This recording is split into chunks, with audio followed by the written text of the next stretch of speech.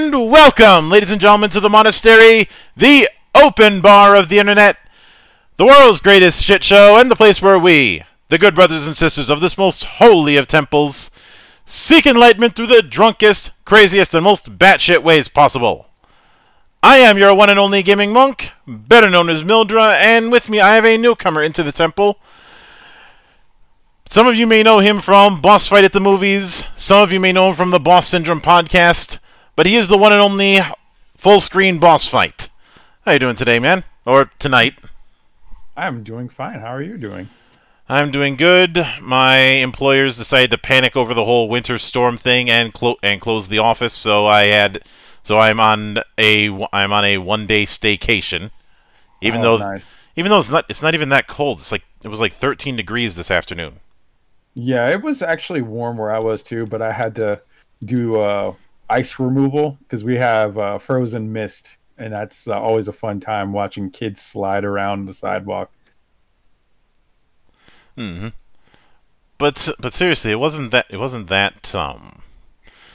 cold. 13. I know some people might say 13 degrees is 13 degrees Fahrenheit is frigid. What the hell are you talking about? But by the standards of where I come from, that's tame. I was gonna say, like, I've lived in the Midwest for now going on 15 years, and cold is kind of default. So it didn't help that I worked in when I did retail, I worked in the frozen section, so I am practically Victor Freeze at this point. You and everybody else. And I think the last time I worked retail was the time I got caned. Yikes. I was working Black Friday. Oh, there you go. Because a friend of mine asked me to, and I said you're gonna owe me one for this. Mm-hmm. Which I did make sure to collect on that debt. Oh yeah, definitely. But a lot of times I had to endeavor to break up fights. Yep. And midway through one of them, I feel this sharp pain on the back of my head, and and I turn around and I see this Karen-looking bitch with a bent cane. Oh my god! Did she bent the cane on you? Yeah, it was one of those collapsible canes, so it horse-collared over my head. Oh, it must have been aluminum. Okay. Mm-hmm. Or you could be that strong. I don't know. I have no idea, and I didn't care to ask. Mm. And after that, I just walked back, collected myself for a bit because I was concerned that I was concussed. Somehow I wasn't. I picked up my stuff and I went home. My boss sees me leaving. He says, "Where are you going?" He's like, "I'm going home." If I were like in that situation and I were like injured, nah, I'm done. I watched my former co-host from Boss Syndrome podcast. He was with me. We both worked at Walmart at the time. That's where we met and got the idea to do the show. Mm-hmm. And he got punched in the face over an Xbox 360, which figure that one out. I never got punched, but I think it's because nobody wanted to try and trade fist with the tall guy. Yeah, that's reasonable. So I always look. I know I'm very jovial and happy usually in my content when it was still around, but like when I'm like at work, I probably have resting bitch face. So a lot of people think that I'm either angry or whatever. I'm not. I'm just it's just a demeanor thing, I suppose. I don't know. Yeah, I can certainly get that. Now, I usually, whenever I do interviews, I usually ask about humble beginnings. Okay. But in this case, I'd like to shift it a little bit. What would you strike me as more of someone who leans towards consoles than PC. So, what was your first console proper? Not one that got borrowed around. Your first one that was in the damn house. Well, I mean, it's funny you mention that because I kind of transitioned into a PC guy within the last like 4 years. But my very first console I was enamored with the Nintendo Entertainment System. Now, my cousins had an Atari 7800. No, they had an Atari 2600. I got a 7800. Nobody had a 7800. Those things sucked. Yeah, I found one in a thrift store like about 5 or 6 years ago, and it's just sitting underneath my television collecting dust with the other consoles. I have it for historical purposes only. As somebody who fancies himself a wannabe historian, I can understand that sentiment. Yeah, I mean, it still plays 2600 games, so I guess there's some good that comes out of that. But yeah, I got an NES. I want to say the year after they first released, so it would be in December of 1986, and it was one of the dual. It was the console deck system that had Duck Hunt and Super Mario Brothers included. Mm-hmm. So you learn to hate dogs as much as everybody else. I've tried to shoot that dog so many times when I was a kid. Yeah, it's no surprise that there was a Flash game that was made that was all about shooting that damn dog. Here's the funny part, though. In the arcade, the Versus system version of Duck Hunt, you can actually shoot the dog, but they took it out probably for the you don't want kids like just randomly shooting dogs on whims, or whatever. It kind of makes people think things. I'd imagine the other reason is a lot of people were a bit cautious after the laser tag incident. Yeah, that was very much not a good time. You also had the Satanic Panic thing, and everybody's on eggshells over that, which nothing different from today's nonsense. Same shit, different day is how I look at it. Exactly. That's probably why I got so comfortable in doing content covering stuff or that's going on. Is like, well, I grew up in the 80s. I dealt with all that stuff. My parents were like religiously not, it's kind of borderline fanatical, but like they still had some common sense. Yeah, I grew up in the 90s, so I had to deal with some of the after effects of it. But there were other controversies that I had to put up with just as much as anybody else, which is why I say same shit, different day. Especially, yeah. And what really validated that mindset was I was in a library. I think this was when I was in middle school, and they had a bunch of old newspapers from the Times, and in one of them was a remark about how it is impossible to waltz without being improperly aroused. Okay. Interesting. And I found this out right around the time that there was a controversy about dances at school dances being too provocative. Why does that remind me of? Have you ever seen Can't Buy Me Love? I think so, but that was quite a while ago. There was a scene where this guy, he gets invited to the dance, so he watches like a Nat Geo thing of like African tribal dances, and he decides to do the African tribal dance at the thing, and it caught on, and everybody in the dance was doing it. It was just so absurd that it was just hilarious. Yeah, I can certainly see how that could be a thing. But what it highlighted for me is the fainting couch issue is not new. No, certainly not. And for me personally, I was in a weird position because I got started with a NES that was lent to us by a family friend that had a bunch of different games. One of them was Mario / Duck Hunt. It also had the first a lot of what's considered classics. So the original Castlevania, the first 2 Zelda games. I think Donkey Kong. Just a bunch of different stuff, along with a handful of others that I can't remember at this time. Sounds like a good Saturday afternoon. Yeah. So I ended up getting my pathological hatred of Medusa heads very early in life. As you should. Also, I don't hate Zelda 2, but it does do some things that annoy me and has some hand-braking moments. One Yeah, of the big example for me is Death Mountain.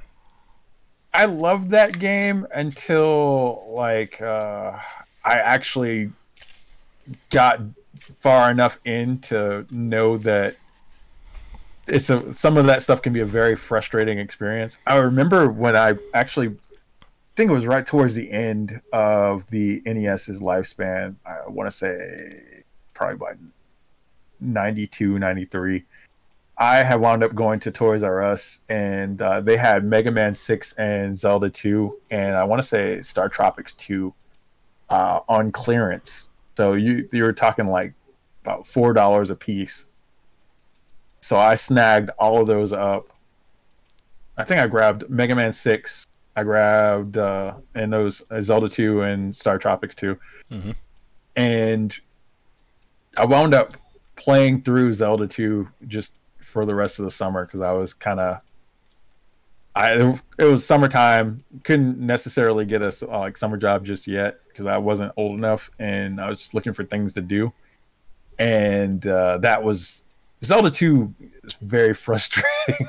I know some people will say that there's a guide to Death Mountain in Nintendo Power. I didn't have that at that time. No, a lot of that is I just kind of felt my way through it. But on the other side of the coin, we had a Apple II. Okay. So I was able to experience the glory days of MECC.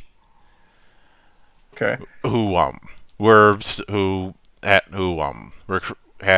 can trace their origins back to the U of M, University of Minnesota, I should say, not University of Michigan or Missouri or something like that. But those games I end up using as a counter argument whenever somebody says that educational games suck. Yeah, I was gonna say I like educational games to an extent. It depends on the game. It has to actually be a game. Yes. The reason a lot of them suck is because they're not games; they're glorified flashcards. Yeah, like a lot of the math games that existed back then. Math Blaster was my punching bag for this exact reason. Yes, exactly. That was my first foray into quote-unquote computer gaming at the time. Because like our classrooms had Math Blaster and the one Apple sitting in there. Mm-hmm. I know in I want to say it's shop class or technology as they called it back in the 90s. There was a crap ton of Apple IIs in there, and I played a lot of Star Trek. Yeah. Which I don't know how I got into playing that game, but I like the series, but like the game just, I guess playing all the different ships, whatever, was the draw. Well, that seems to be the reason why STO still exists is people wanting all those different ships. Yeah, I could see that. Although, and same thing applies with Eve, but that's a whole different can of worms I'm not drunk enough to get into. I was gonna say Eve looks like something I would be interested in if I was willing to dump large amounts of my free time into something. And probably large amounts of money, depending. But I have a complicated relationship with Eve. I'll put it that way. That's fine. But yeah.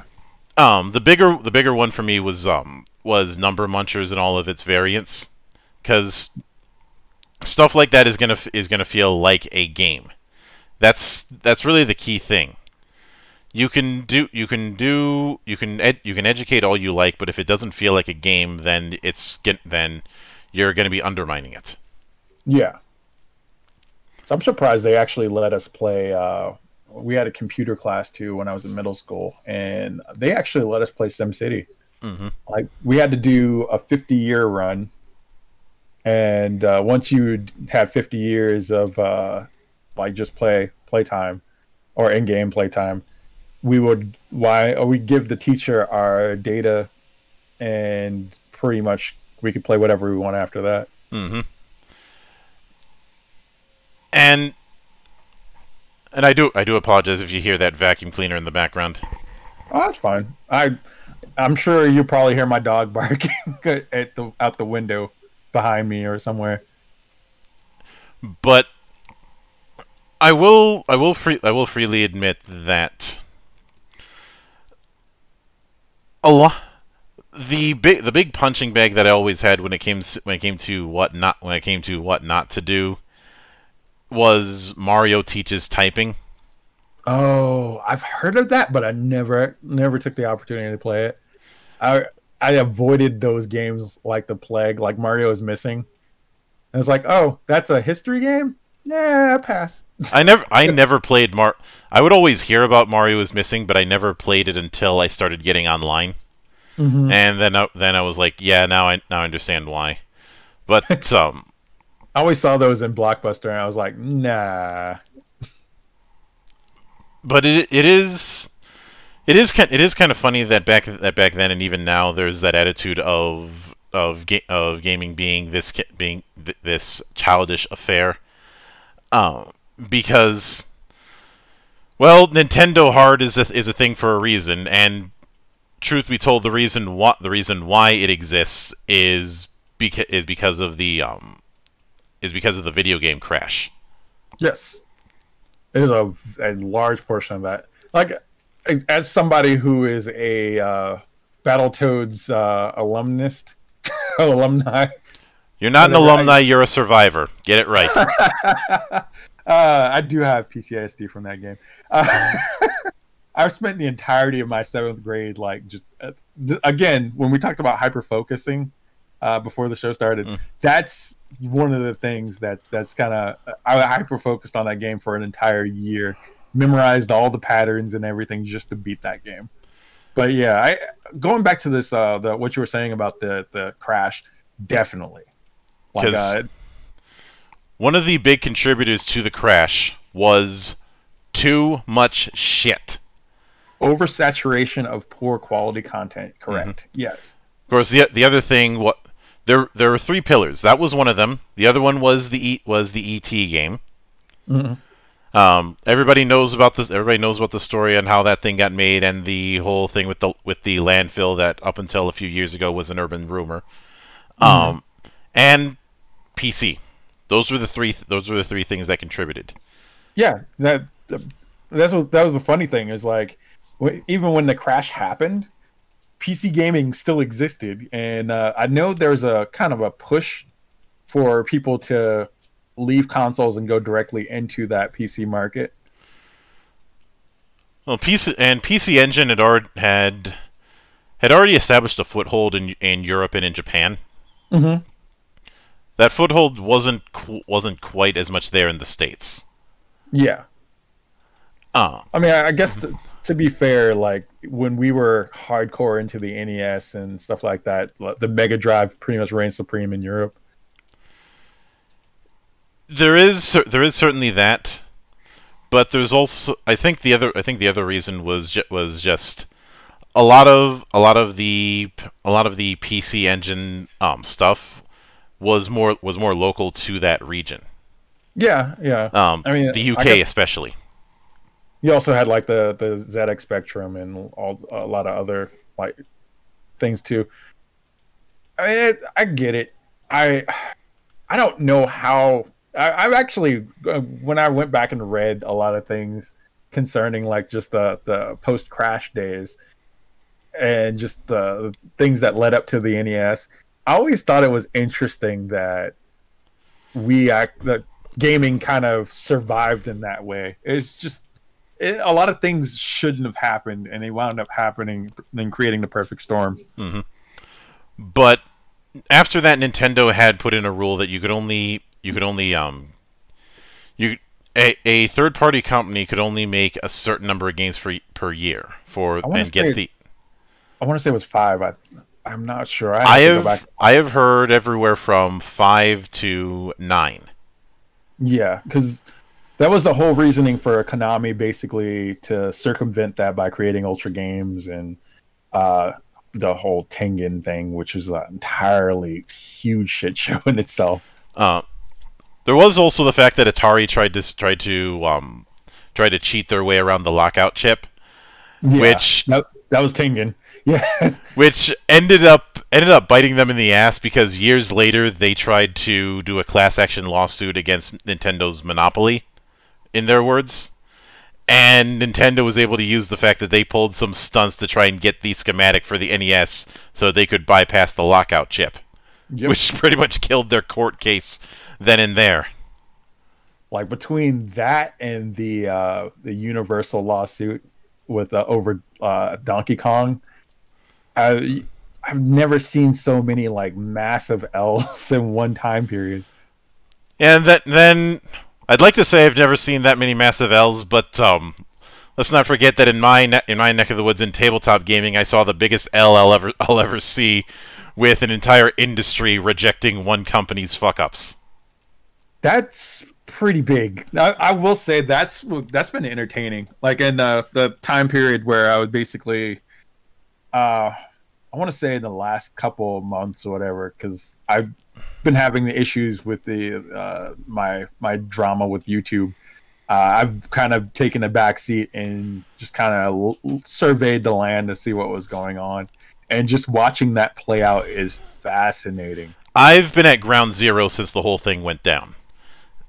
So, to give my perspective, since about 2000, there's been a thing called the Open Gaming License that allowed people to make D&D content third party. Okay. There's a few rules you have to follow, and you have to put the agreement in the back of your book and make note that it requires the D&D player's handbook, as well as the D20 system logo on the back of said book. Okay. But that's as far as it goes. Everything after that is hands off. Even when it comes to, say, demands for royalties, isn't really a factor. Now, this did result in a bit of a market flood, but nobody could have predicted that. Yeah. And this was a fairly understood thing since 2000. Then Wizards of the Coast, I guess because they wanted to monetize their players more, decided that they're going to do a whole new one that requires you to report your earnings, which is really skirting the law, especially when you're dealing with international developers. Yes.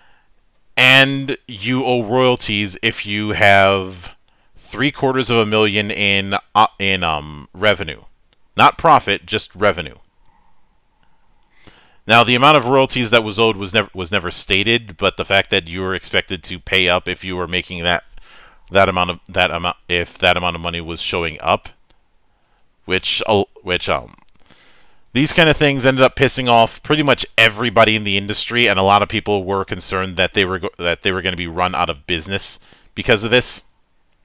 Yeah, like there was that legitimate concern, which is how you got the Open D&D hashtag getting started, because content creators, players, and developers alike were giving the middle finger. They ended up losing about 40,000 subscribers to the D&D Beyond service. That's crazy. There was that rumor that they were planning on doing a D&D Beyond Plus, and for the record, D&D Beyond is basically a character manager with some house ruling ability, but it's still very limited. Mm-hmm. And when I had looked at it, it was a no-go because you couldn't make custom classes. You can make custom subclasses, items, spells, feats, but not classes. And I like making full-on classes instead of just trying to tape on a subclass to a class that already exists, and I may or may not have issues with. Understandable.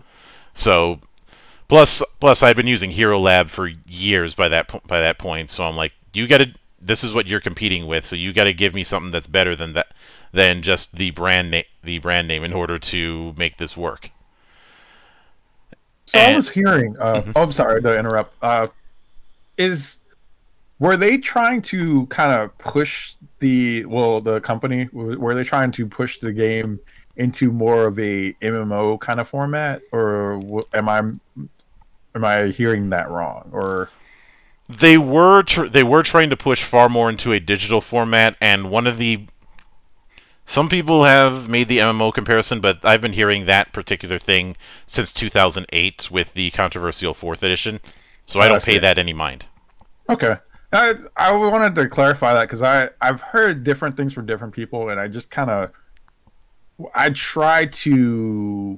Whenever I hear something, I usually just kind of keep it in the back of my head, but I don't necessarily like take it as gospel until I've like at least heard multiple perspectives on it. Mm-hmm. And besides, they'd already tried the whole go full MMO thing 3 times by this point. D&D Online, which was pretty all right. Mm-hmm. It just aged itself out. Neverwinter, which was not good, and Stormcoast, which didn't even fully release. Because a big problem is unless you have people who absolutely know what they're doing, when you're trying to do D&D into another format, it's just going to feel like a poor man's fantasy pastiche. Yeah, I can see that. You know, kind of like how a Dead Space. If someone were to try and do a movie version of Dead Space, it would just be a poor man's Alien. Yeah, I can see that. Or Event Horizon, depending on which you prefer. But saying that something is a poor man's Alien is a wide net, anyways. There's a lot of B movies from the 80s that were like bad Alien clones. What was it? I want to say Galaxy of Terror. Mm-hmm. Being one of those. I'm a huge 80s movie guy, and I'm a huge horror guy, so a lot of those things will probably come up in this discussion. Yeah. But the point is when you're trying to take away the interactive for something that is an interactive knockoff of other media, you just get a poor man's result out of that. Oh yeah, it's usually like when I see these modern interpretations of things that came out a long time ago, I always feel like it's the direct-to-video version of designer knockoff. Like when Frozen came out, you had Ice Queen in like Walmart. The Asylum movies. Yes, which Asylum has its own Pluto channel, which is ridiculous. I've only seen. The sad thing is, Asylum managed to do a better John Carter than the official one, but. Oof, that's good on them. Which is baffling because well, actually no. With the problem with John Carter is it's been around for over 100 years and everybody's taken notes from it. Yeah. But when it came to the whole thing, getting back to the OGL thing, Wizards has also tried to pivot into going more with digital, which they're about 20 years late on. Yeah. As well as trying to put forward their own virtual tabletop, which isn't out yet, but they've already screwed themselves over because of one specific thing that they wanted to do, which was very tone deaf, and that was have console style graphics using the Unreal Engine. Oh no! The reason why this is a problem is part of the appeal with virtual tabletops is that you can run them on just about anything because they're not resource or graphically intense, and people prefer. And because of that, you can put in your own graphics or graphics that you grabbed from somewhere else to use as representatives for miniatures and the like. Yeah. By having it be using the Unreal Engine and using preset polygonal graphics, you're bottlenecking the kind of things you can do with it and the kind of audience it's going to have. which is why I say they screwed themselves over before it even started. Yeah, obviously not everybody can have the best computer to run everything. Oh, that and you're not exactly hurting for choice when it comes to virtual tabletop these days.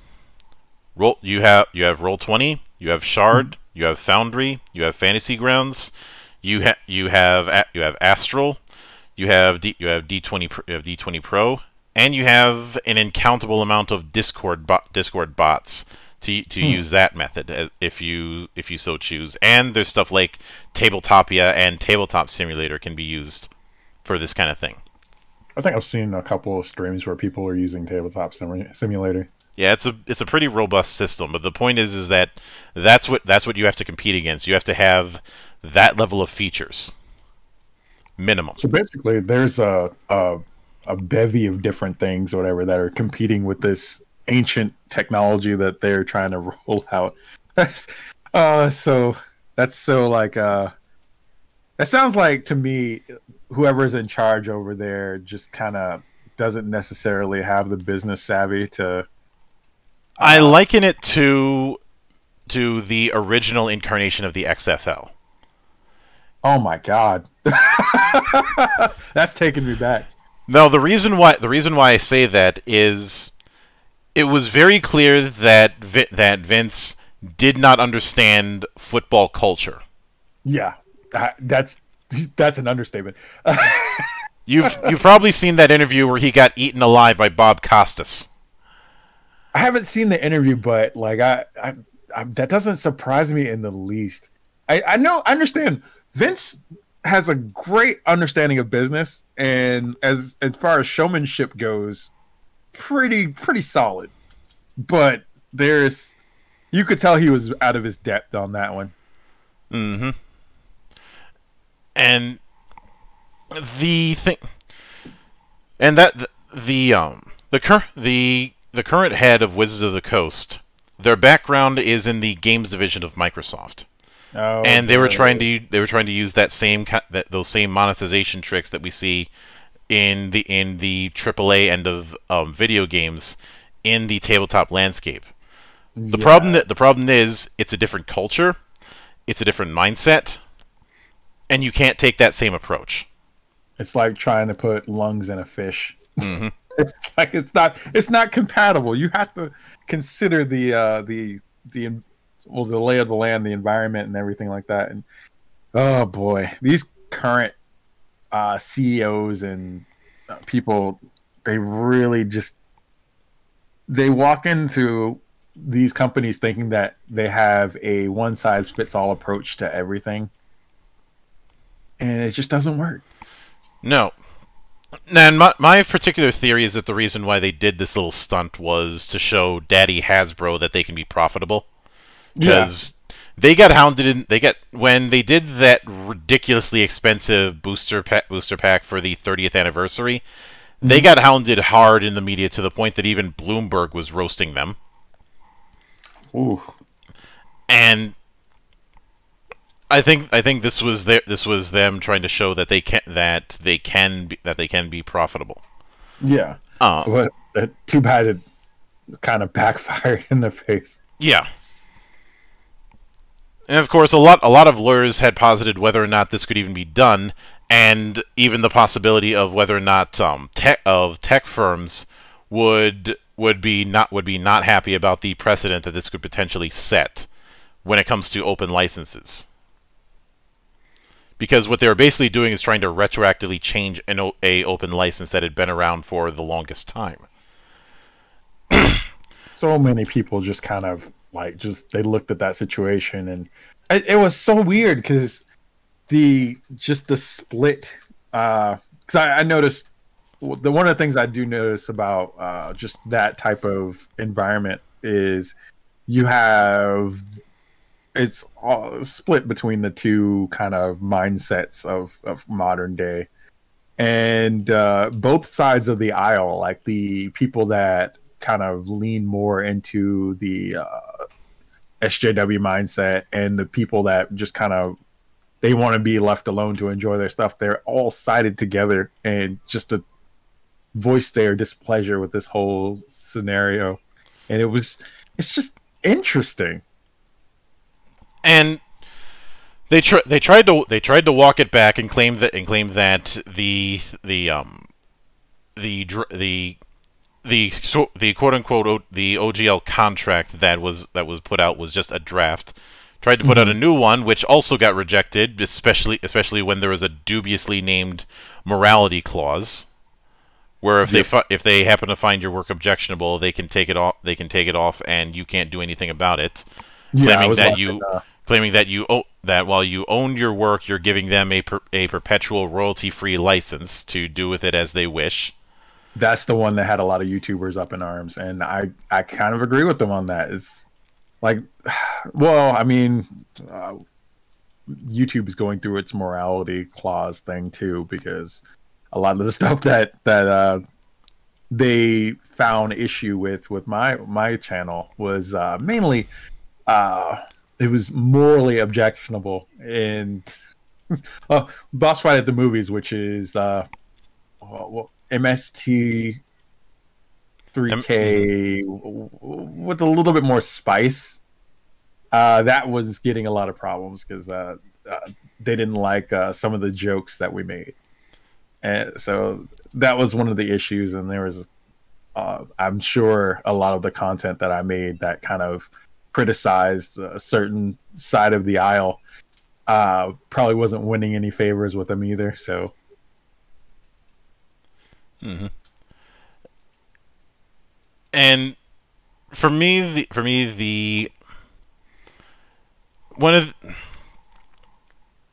the bigger things that I was concerned with was that they were going to use the morality clause as a trap. Yeah, i.e., people would object to it, and then they'd say, "Ha, look, the only reason you're objecting is because you're secretly a racist or an istophobe or what have you. You must have something to hide, therefore you're objecting to this." Yeah, the age-old Kafka trap. Exactly. And then the surprise happened, where they decided that they were going to put the whole of the core 5th edition rule set, basically the stuff that was in the OGL, into a Creative Commons license. And because it was put in a Creative Commons license, there's no takebacks. Oh no! And this gets interesting, or just even more interesting with every little morsel.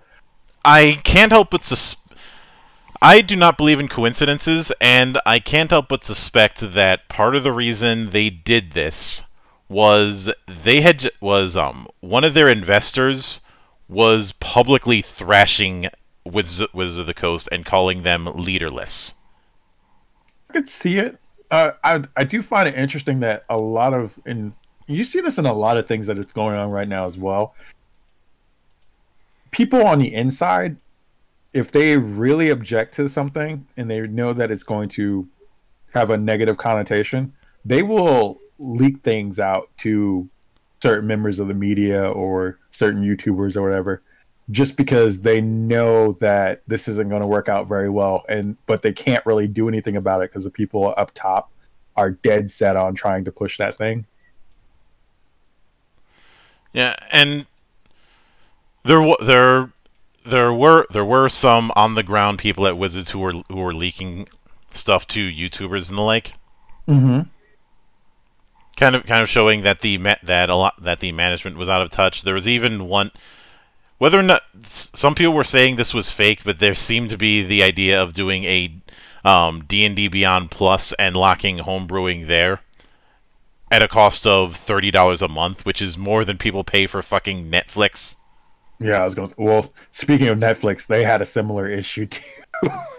Yeah, the whole we're gonna cut off account sharing was really backfiring, especially since if Netflix wants to bring people back onto the service, the answer is easy: just make good content.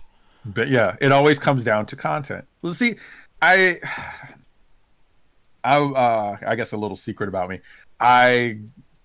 Before I got really into for Fullscreen Bossfight kind of took off as a thing, I hung out on a lot of forums, and one of those was there's this guy named Sean Malmstrom, who he was very much into business, and he talked about like blue ocean strategy, which is the kind of the basis for what Iwata and Reggie Fils-Aimé used for getting the Wii where it was, whatever. So, and one of the things that Sean Maelstrom usually talked about was how content is always king.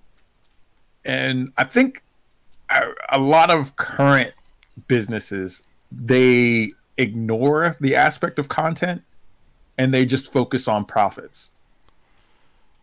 For me, the thing that I keep noticing with a lot of bad business decisions is having tunnel vision for short term. Yeah, it's always the quick dollar. It's like, what can I do to amass as much money as possible in a short period of time? Except the problem is when you do that, it's like over harvesting on a farm. Yeah, you've been able to get a bunch of yield out of that, but you've also screwed over your harvest for the next few years. Yeah, that's a good analogy. And I've seen that so much. You can see it in like how Marvel's being handled. You can see it in how a lot of companies are just dealing with certain things. They tend to forget that the reason why the product is doing so well is because you had a very dedicated following or audience that was cultivated over a number of years. So how do we make as much money as we can? We completely screw over that dedicated fan base for a phantom fan base that may or may not exist. Have I ever told you about the greener grass fallacy? No, but I'm interested. Let's go. You've probably heard the analogy, the grass is always greener on the other side. Yes. Which certainly has its perks. Mm-hmm. I choose to add one particular avenue to that. The grass is always greener because of the radiation. Or yeah, it kind of is reminiscent of what was it, Soundgarden's song "Outshined," where it's like he says the grass is always greener where the dogs are shitting. Mm-hmm. And the thing, because I've seen this plenty of times where somebody thinks that if they get rid of their current audience of undesirables, then this brand new audience of people that they approve of will magically show up. Which is funny because we've seen this play out. The first time I saw it play out was, I think it was like right in the middle of just to tie back to what I was talking about before, the Wii, where the hardcore audience was being pushed away for the kind of casual device people. Yeah.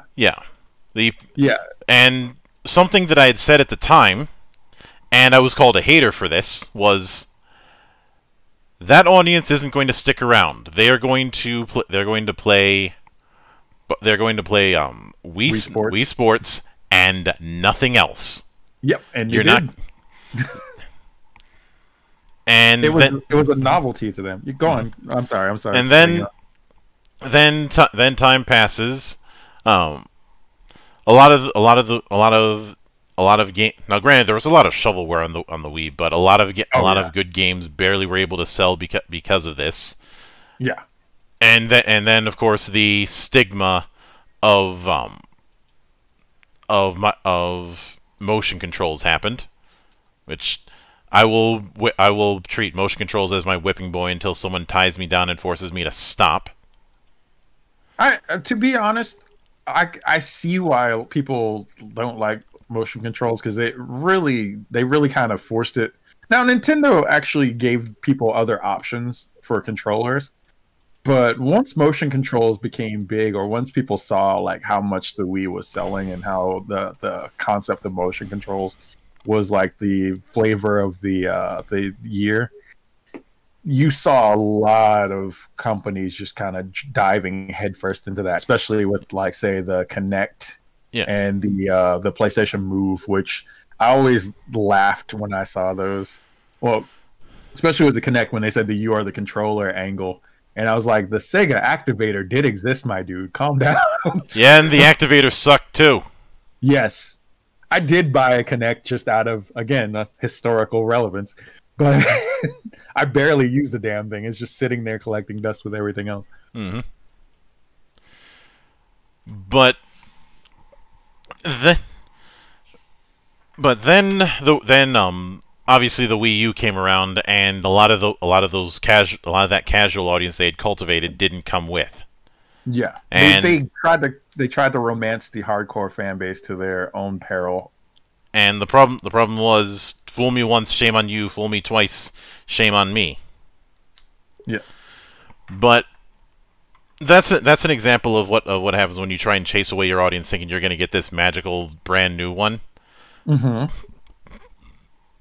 And instead of growing your core audience by bringing people in to have them go from casual to hardcores.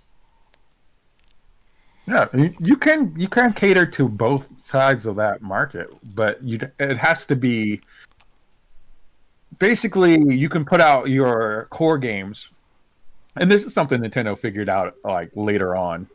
You have to appease that core fan base.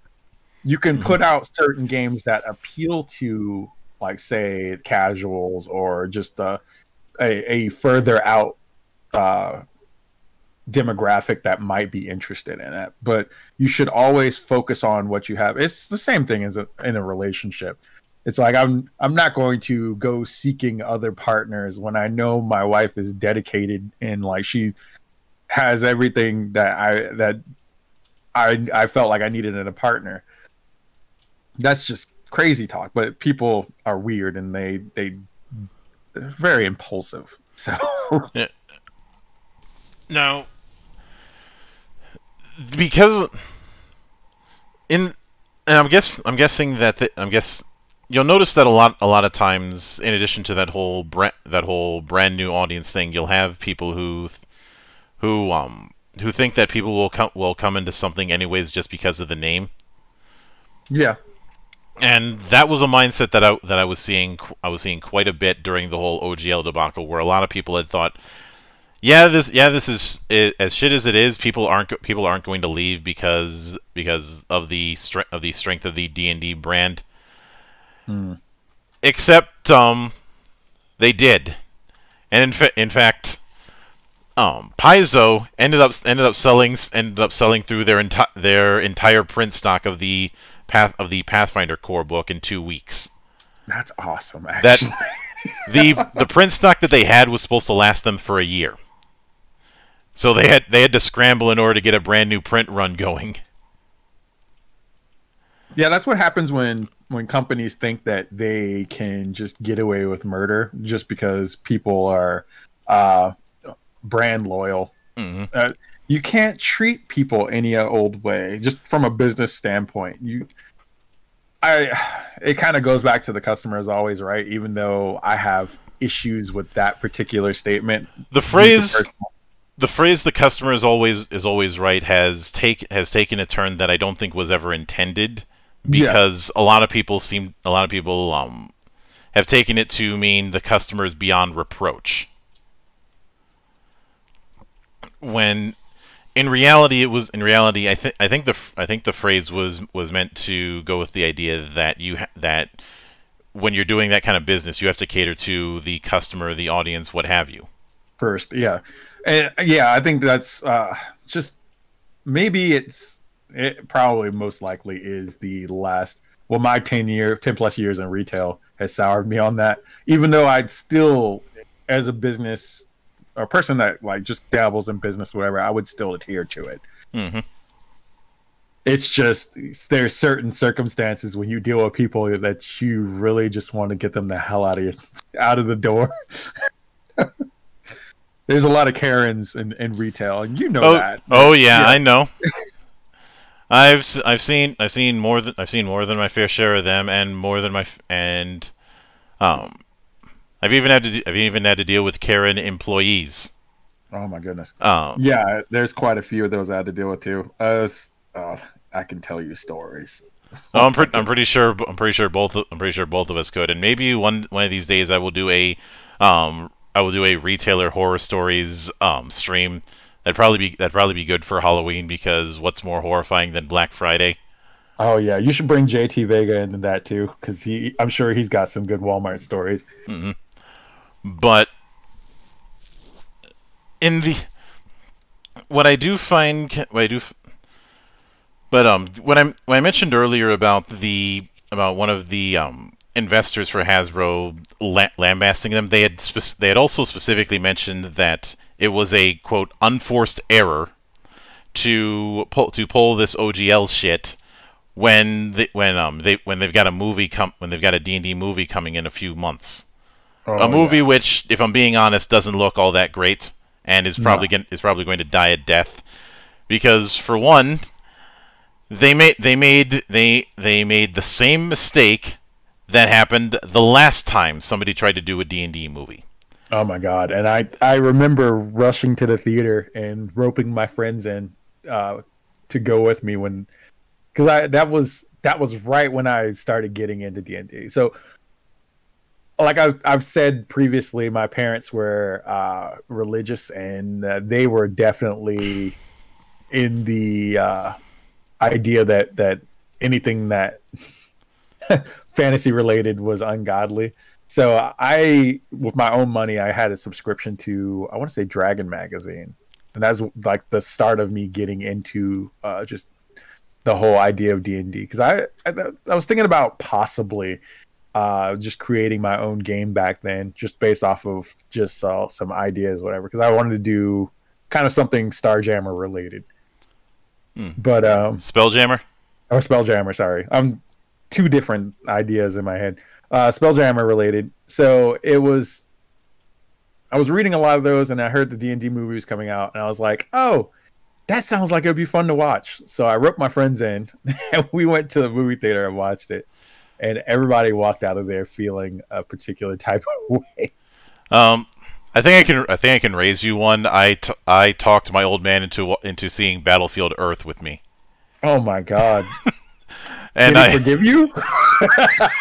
I've never asked.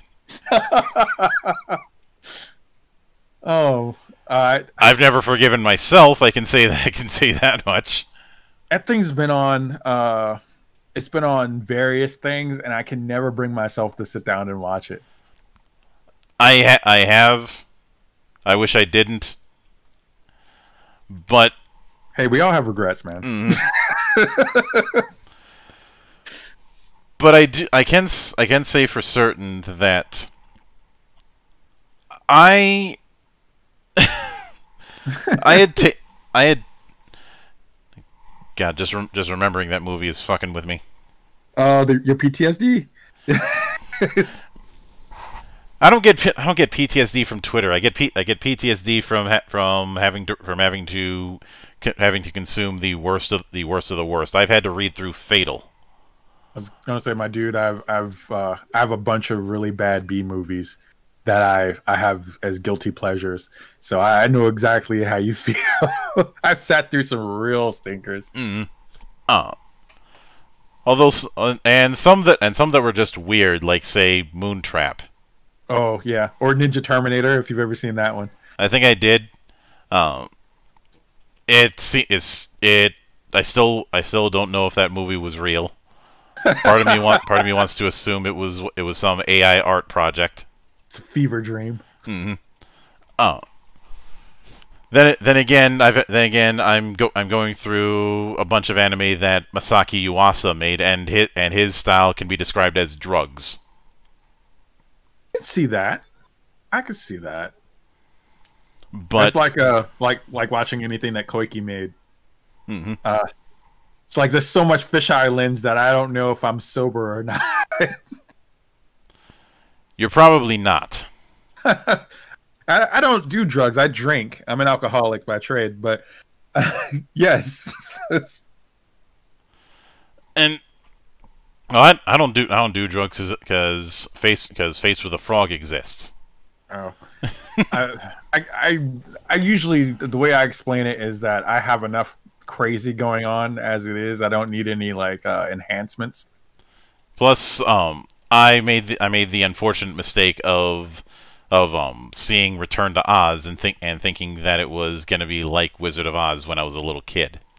Part of me wants to like expose my daughter to that, but I don't know if I want to deal with the repercussions. I used to work at a video rental store. It wasn't Blockbuster. Blockbuster didn't have as much of a foothold in my area at the time. And one day this hockey mom comes in because, okay, I'm not gonna beat around the bush. I'm from Minnesota. We don't have soccer moms. We have hockey moms. Oh, I get it. I dig it. And she puts a copy of Watership Down in front of me and asks if this is appropriate for children. And you know the whole shoulder angel and shoulder devil thing. I don't have that. I just have two shoulder devils. Fuck it, let it ride. Let's go. And my shoulder devil said two words: "Say nothing." If you've seen Watership Down, you know exactly what they were getting themselves into. Oh my god. It's okay. I was what was it? I was in a animation phase, like a hardcore animation phase before I got full on into anime. I think it was probably right at the beginning of when OVAs were big back in the 90s. Mm-hmm. And I was just grabbing anything animated from Suncoast. And I was like, okay, I got paid. It's Friday. I'm gonna grab one movie, and I'm gonna go home. I'm gonna have a pizza. And I'm gonna watch it. So I grabbed Ralph Bakshi's Coonskin. I went into that thing unprepared. I was like, "What the hell did I just get myself into?" But it was so awesome afterwards. Mm-hmm.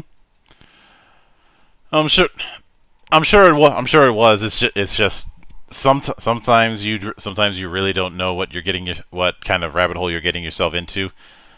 Fortunately, when that woman had come back and was ranting about what the subject matter actually was, nobody ratted me out because I was out of town. I was out of town by the time she came back. Which some people have assumed that I had planned the whole thing like that. Oh, I will neither confirm nor deny, but because of my reputation as the best worst practical joker, to the point that I've gotten the nickname the Prankster Prince. Nice. So, nobody's gonna believe me if I say that I didn't plan on that. Well, that is a supervillain tier move. No, a supervillain tier move was me messing with the coffee at my work so bad that all my coworkers are paranoid. Oh, that's like so when I worked at Walmart, the daytime people would always mess with our stuff. So we would buy individual, like, just coffee. Mm-hmm. So we would buy the things and we put it up in the cupboards basically for us at night. Daytime people would come in and they just ravage through our stuff and do whatever. So my best friend at the time, he was the best man at my wedding. He took a bunch of chocolate brownie or chocolate muffins and put laxatives in them and just left them out. I made a remote controlled air horn. And no. And I hid the speaker for that remote control air horn in the worst place you could possibly hide it. Nice. Behind the toilet. Talk about scared shitless. Yeah, everybody's made that joke. There's been that. There was the time that somebody asked me to make them a louder alarm clock, and they learned very, very quickly, be careful what you wish for. Because I did make him a lot. Because he was like, do you have any requests for what the sound should be? He's like, I don't care, just make it loud. Okay. In the business, we call this foreshadowing. Yes. Do you remember the song that would play when you spend too much time underwater in the old Sonic games on the Genesis? Oh, no. So imagine that being played at 6 in the morning, full blast. That would probably fuck me up pretty bad. That'd probably kill somebody from a heart attack. Going from somebody who's like drowned before as a kid, that would probably mess me up really bad. He got mad at me afterwards, and all I said was, "You asked for a louder alarm clock. Don't get mad at me because you gave me free reign on how I do it." Because that's technically what happened. He was like, I don't care how you do it, just make it loud. You sound like you have a bunch of friends that don't understand the concept of fuck around and find out. No, sometimes they do. I think what they underestimated was how far I would go.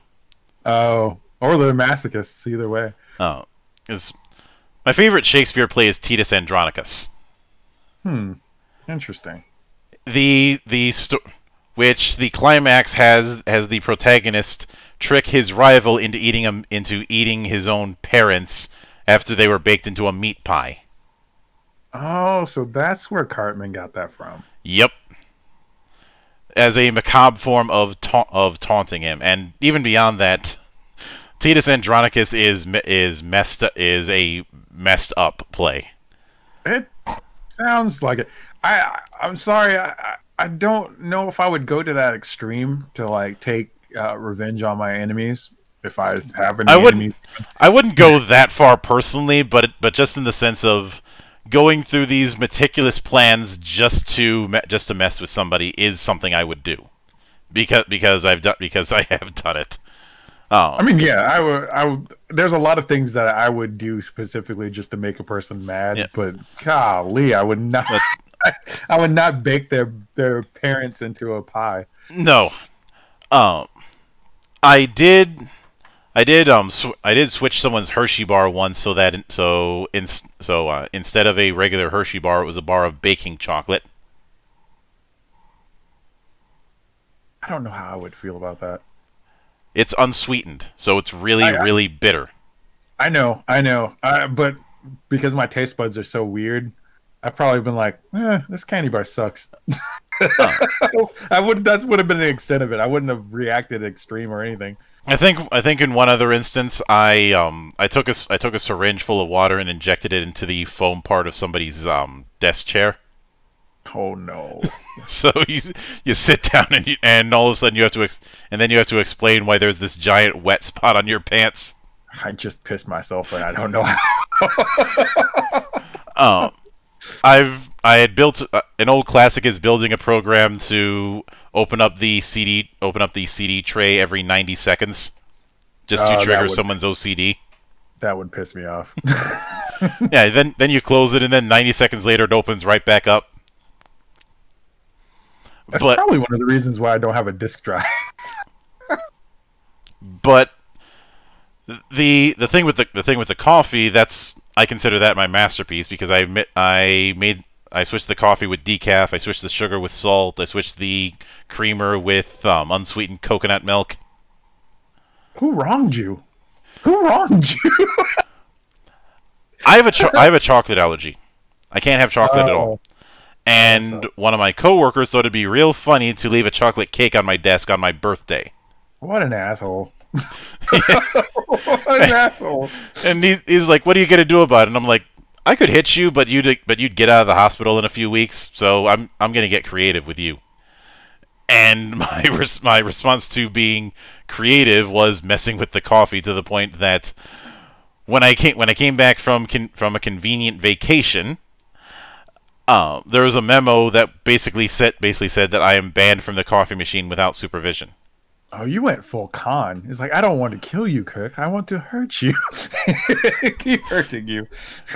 Well, I'm the type of person who would go, you know what, I could kill you for this, but I can only do that once. But this is a bad time to mention that one of my favorite movies is Ocean's 11, like the remake that we got in 2000. Oh yeah.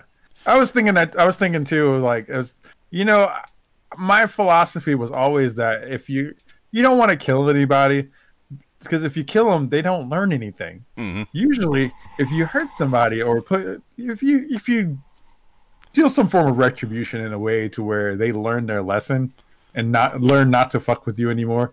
I feel that to be more beneficial. Mm-hmm. Now, one thing that because I couldn't help but notice that a while back you were streaming your experiences with Bloodstained, and I obviously have my own experiences with it. But I'm guessing you're as much of a seasoned person with Castlevania as I am. I mean, you already laughed about the whole thing with the Medusa heads, but I will admit something a little controversial. I know a lot of people really hate Lords of Shadow. Okay. I hate what it became. Explain. One of the common complaints that Lords of Shadow got was it being too linear. Okay. It wasn't doing full openness a la Symphony of the Night. Okay. Which would be a fair comparison to make if that was Mercury Steam's goal. They had specifically cited as one of their big inspirations was Super Castlevania 4. Oh, that makes sense. That makes a whole hell of a lot more sense than I thought. I always felt with the Mercury Steam Castlevania games, I thought they were great God of War games, but they weren't really what I was expecting out of a Castlevania. Well, it was meant to try and be a full on reboot, not a soft reboot kind of thing. Yeah, especially with the problem that happened was after the first game and was when Kojima ended up getting himself run out of Konami, and Kojima Productions was basically protecting Mercury Steam from the rest of Konami. I see.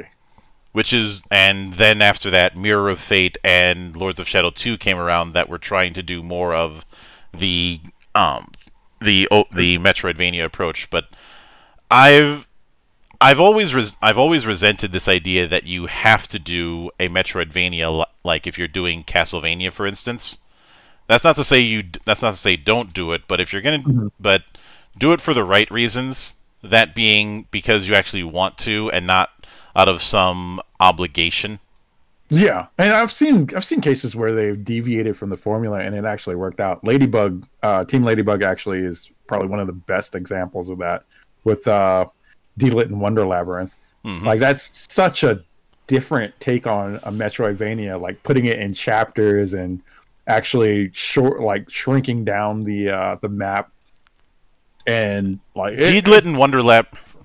I will note a couple of things. One, that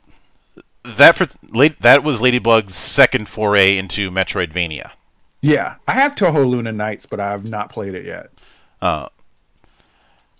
But there's also the Castlevania entry that D-Lit reminded me the most of was Order of Ecclesia.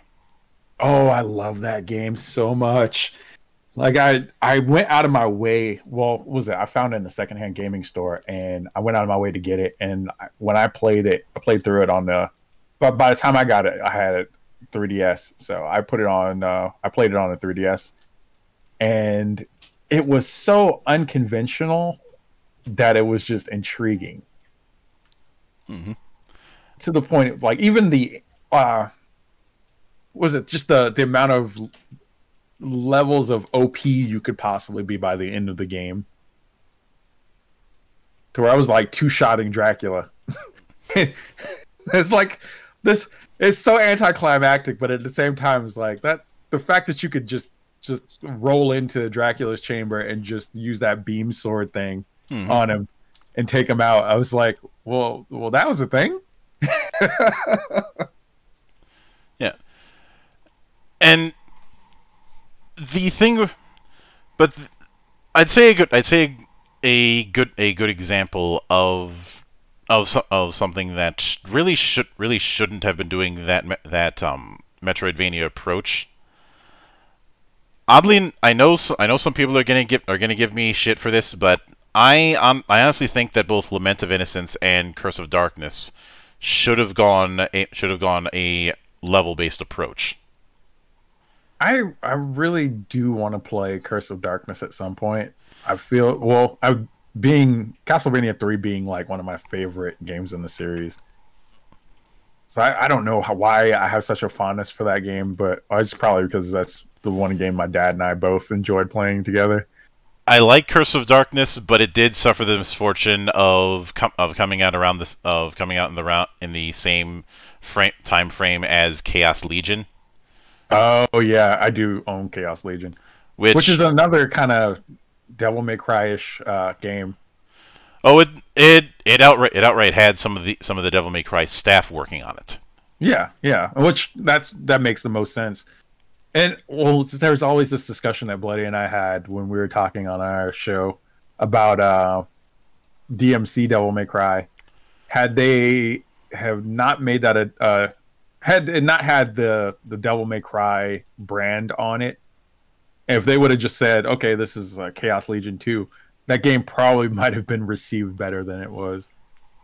If I'm being honest, if there's anything that feels like Chaos Legion 2, it's Astral Chain. I can believe that. At least in terms of being a spiritual successor in terms of the gameplay loop. Oh, Astral Chain's so good. Mm-hmm. Like that's another game. Now that I have a lot of downtime, I'm looking at what games I want to play, and I have Astral Chain. I got a bunch of backlog that I need to go through anyway. Yeah. So, but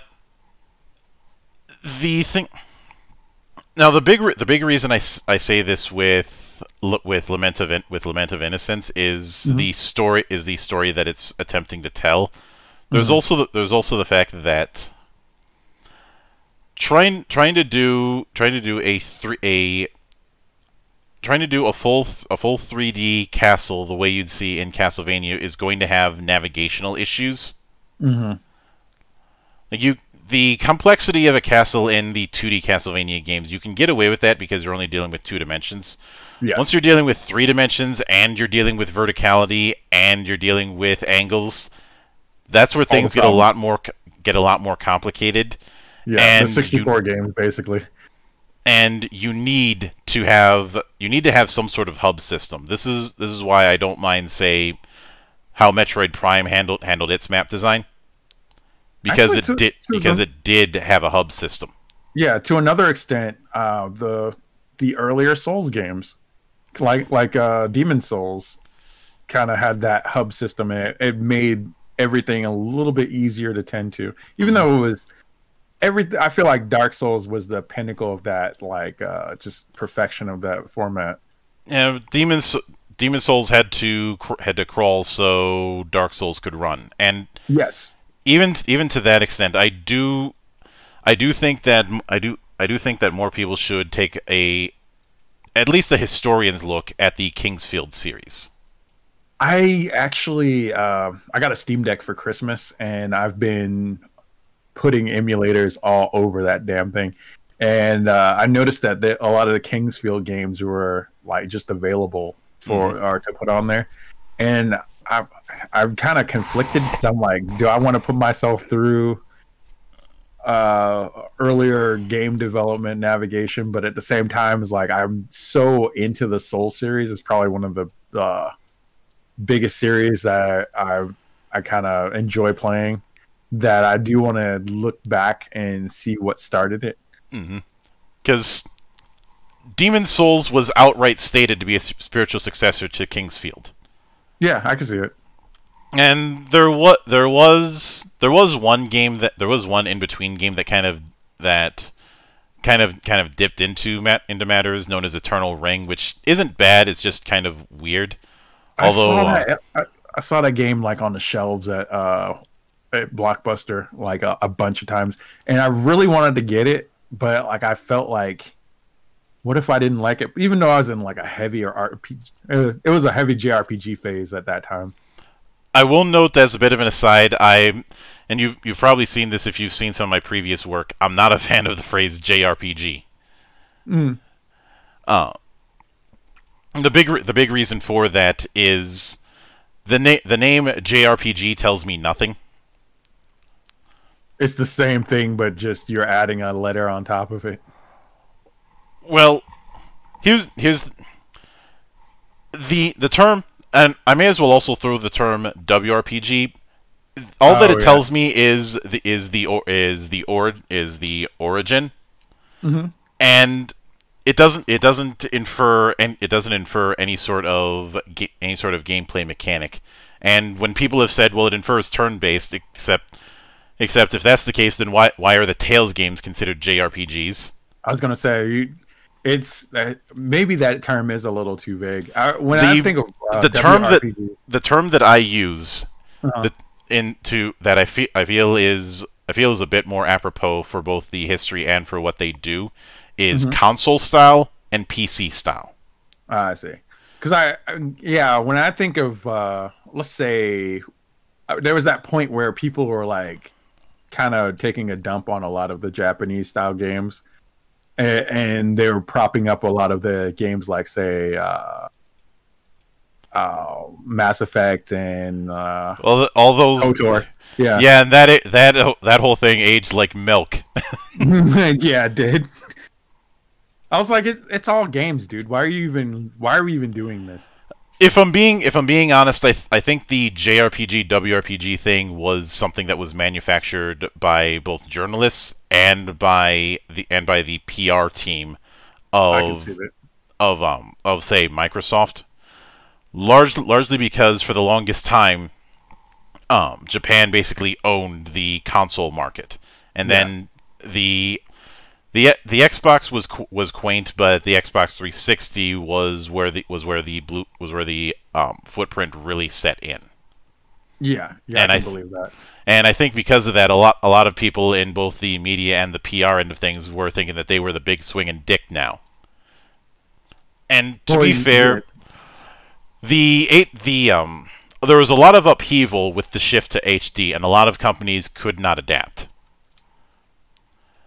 Yeah, and that was around the same time too as like Phil Fish was basically going in on a lot of Japanese games, despite the fact that his game was clearly taking cues from Mario. Yep, if you could even call it his game, because I want to say that Fez actually there was more than just him working on Fez, but he was just the public face of it. Yeah, much like how a lot of people give Inafune credit for Mega Man, but he wasn't the actual father of Mega Man. Yeah. Well, what was it? The same thing could be said about Sakamoto with Metroid. They went with well, I guess Gunpei Yokoi kind of took the public credit for Metroid, even though Sakamoto was involved in a handful of other developers. And then Sakamoto claimed that he was the father of Metroid, when in reality it was a group effort. And of course, the nadir of this is the way John Romero acted when it came to Doom. Yeah, he's obviously mellowed out, and he has a sense of humor about the whole thing, especially after his humbling in the form of Daikatana. But the big reason why it really didn't dawn on me until years ago when Extra Credits did their thing about the history of RPGs and managed to get so much wrong. The reason why I use the phrase console style and PC style has to do with the origins of both. A lot of what's considered JRPGs comes from Dragon Quest. Yes, Dragon Quest was an attempt to take the computer RPG scene that was starting to really take off in Japan, especially with how popular wizardry was. Yeah, and do a simplified version for the family computer, i.e., Famicom.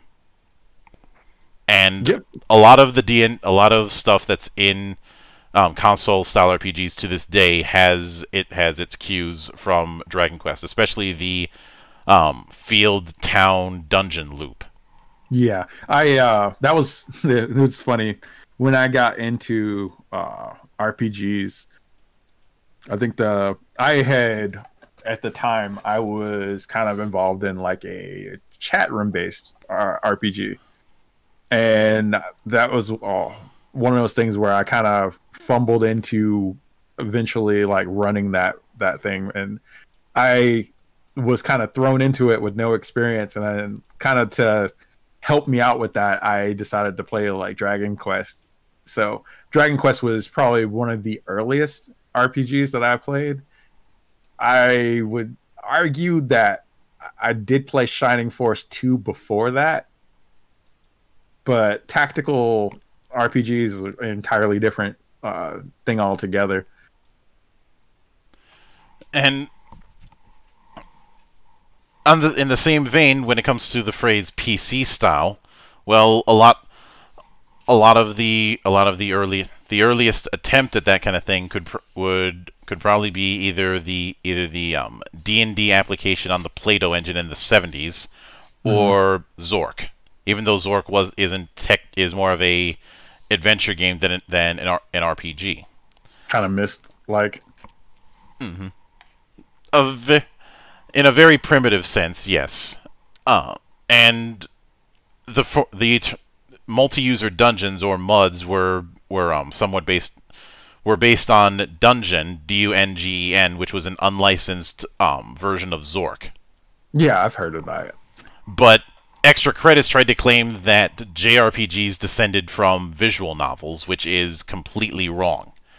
Especially since Enix was making visual novel stuff like the Hilomeki series on PC Engine. Actually, no, it was Square who made that the same year that they put out the original Final Fantasy. Yeah. Oh, it was that 87, I believe. Yeah, 87. There was an installment on that in the same year, and the development of visual novels just has nothing to there's no relation to that in RPGs whatsoever. So I'm not entirely sure where Extra Credits had gotten that, but then again, they fell off hard over the years. Yeah, I wonder if it's like one of their staff like had encountered Radical Dreamers and kind of just tried to piece together a narrative based off of that or something. I am glad to see that Radical Dreamers is now available in a way that people can play, because that was one of my white whales for the longest time. That and Sword World. I remember was it via emulation going through Radical Dreamers, and I thought that was like, I felt like I was finding forbidden knowledge when I played that. Yeah, I can certainly see that. But the reason why I use console style and PC style is because of those origins. I can infer certain play styles when I see those genres. Because for me, when I see a game is meant to be in a certain genre, much like when I see that a certain band is in a certain genre, there's connections that can be formed. Like if I hear that a group is a melodic death metal band, for instance, I'm gonna have some ideas on what they're gonna sound like. If they're a progressive metal band, like say Dream Theater, they're probably gonna have long ass songs. Yeah, like at least a good 15 to 20 minute like interlude or whatever. And that same principle applies to video games. If I see that a game is an arena shooter, then I think I've got an idea on how it's going to handle maps, how it's going to handle weapons, and how it's going to handle multiplayer. If I see that a game is a throwback FPS, then I've got some ideas on how it's going to work. I know some people might say that'd play like Doom, but a lot of what's being called boomer shooters these days don't limit themselves to Doom. In fact, one of the patient zeros for the idea, Dusk, has more in common with Quake, and Blood, but even that's stretching things a little bit. Yeah, I always thought the term boomer shooter was so odd for. It's like, as somebody that plays those types of shooters, and I grew up on those types of shooters, I never really considered it an old man's game or anything like that. It was, I'm guessing I'm guessing they went with it because calling it throwback FPS is too long. Probably. It's just because, well, I mean, a lot of the modern shooters are what, third person. Because yeah, I guess people, if you're into Fortnite or if you're into like those types of games,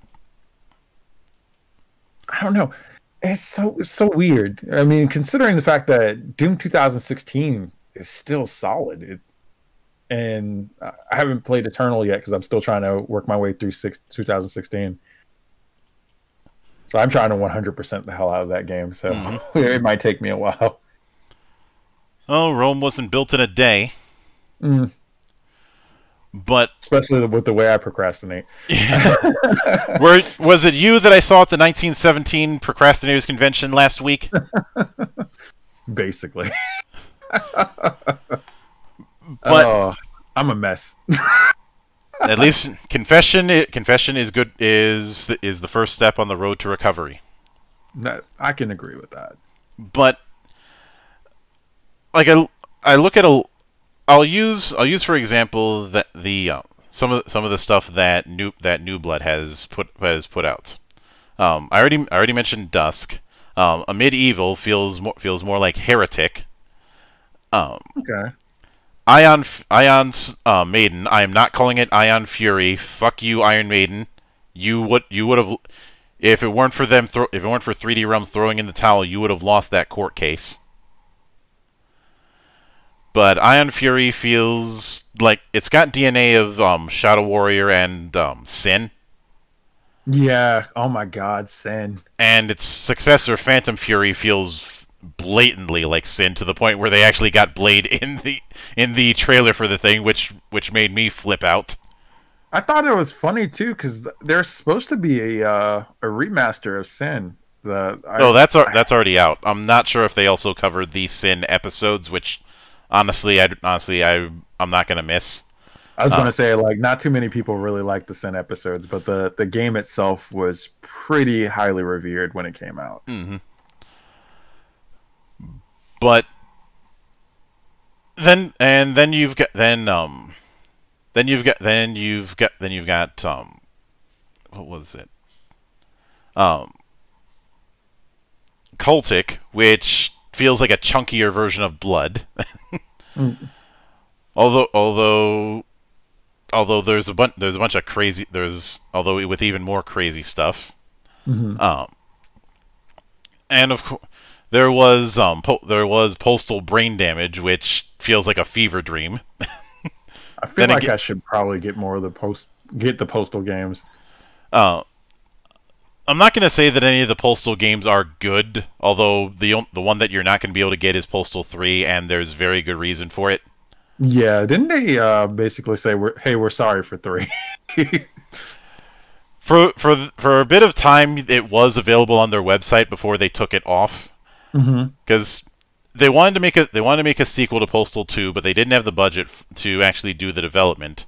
So they handed things off to a Russian developer. I think they were called Arkelu.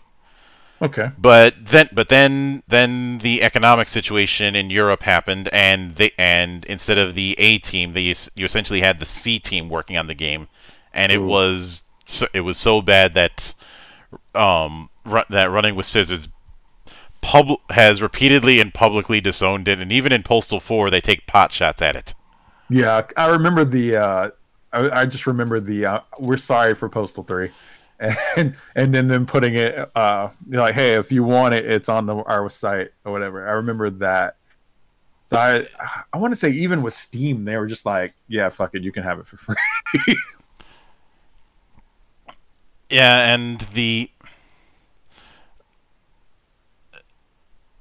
when they did the early access for Postal 4, they had promised it's not going to suck like Postal 3. I like the fact that they just kind of owned it and it's like, yeah, it sucked. There's too many like companies that they'll either try to gaslight you into thinking that no, this this is actually really good. You should you're just not playing it right. You just don't understand the lore and the complicated. What was it? You have to have a high IQ to understand this game. Yeah. Yeah, but they delisted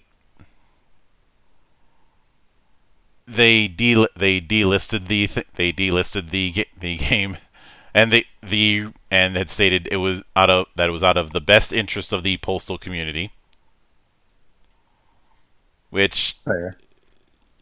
And I guess you can always go to a vaporware site and like grab it if you really are that so inclined to want to play it. If you're a masochist. I am. Don't tease me. If anyone's that curious, I just tell them go watch Civi's review of it, and you'll pretty much get the gist. I thought you were gonna say go watch the movie. I was like, oh.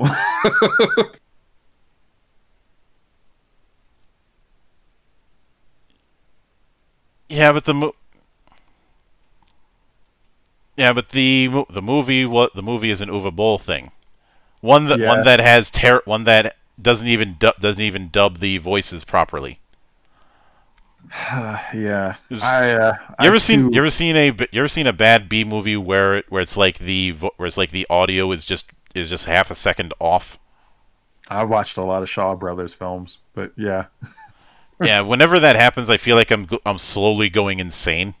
Oh, I hate that.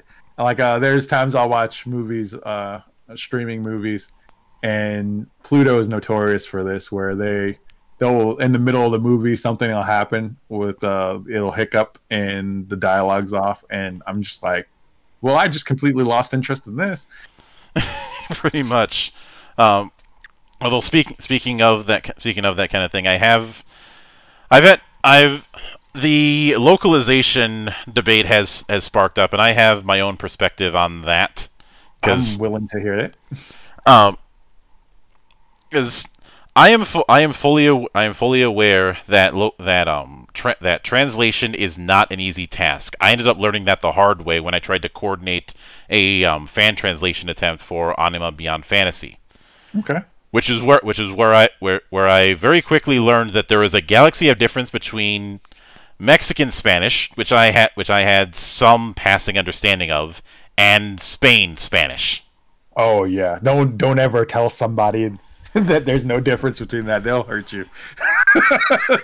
People will die for that, or die on that hill. Anima is a Spanish TTRPG. Okay. And a lot of it was trying to coordinate, and that's how I ended up learning that kind of thing the hard way. Mm-hmm. Especially since some of the people in Spain look at Mexican Spanish as backwards Hicks, for lack of a better term. I've had both types of coworkers, and like I've known people that they were ready to ball me up over like using the word Hispanic. It was like just even that was like just insulting to them. So I was like, oh, okay. What would you like to be called?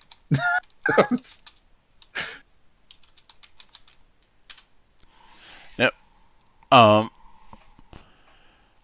Now with that in mind, I've been trying for the longest time. It was like pulling teeth to try and find decent translations of Japanese tabletop games. As I mentioned before, Sword World, which is the big homegrown entry in the Japanese tabletop scene, mm-hmm. was a white whale for me for years. Nowadays, I found a group that not only translated the core material, but have translated several supplements. Okay. And because of that, I was the one voice of reason when people were like, "Why does this Goblin Slayer TTRPG not use D&D?" I mean, they use D&D in the light novel. The reason is D&D doesn't have as big of a foothold in Japan. Yeah. Sword World is the one that the two that have the biggest footholds for the longest time have been Sword World and Call of Cthulhu. that's the one thing I never really. Well, I feel is interesting when I'm in forums or if I that one random time I decide to go on Reddit again. I'm a masochist. But just there's a lot of people that make that argument without understanding that there's a huge cultural differences, and that being they didn't grow up with the same things that we grew up with, or a lot of things that are cultural phenomena like here weren't necessarily the same over there. It's a case of thinking that D&D is the entirety of tabletop gaming and not realizing that there is a spectrum so wide and vast that I cannot possibly summarize. Yeah, it's like kind of the Amerocentrism argument with a lot of politically minded posts or whatever. Yeah, so but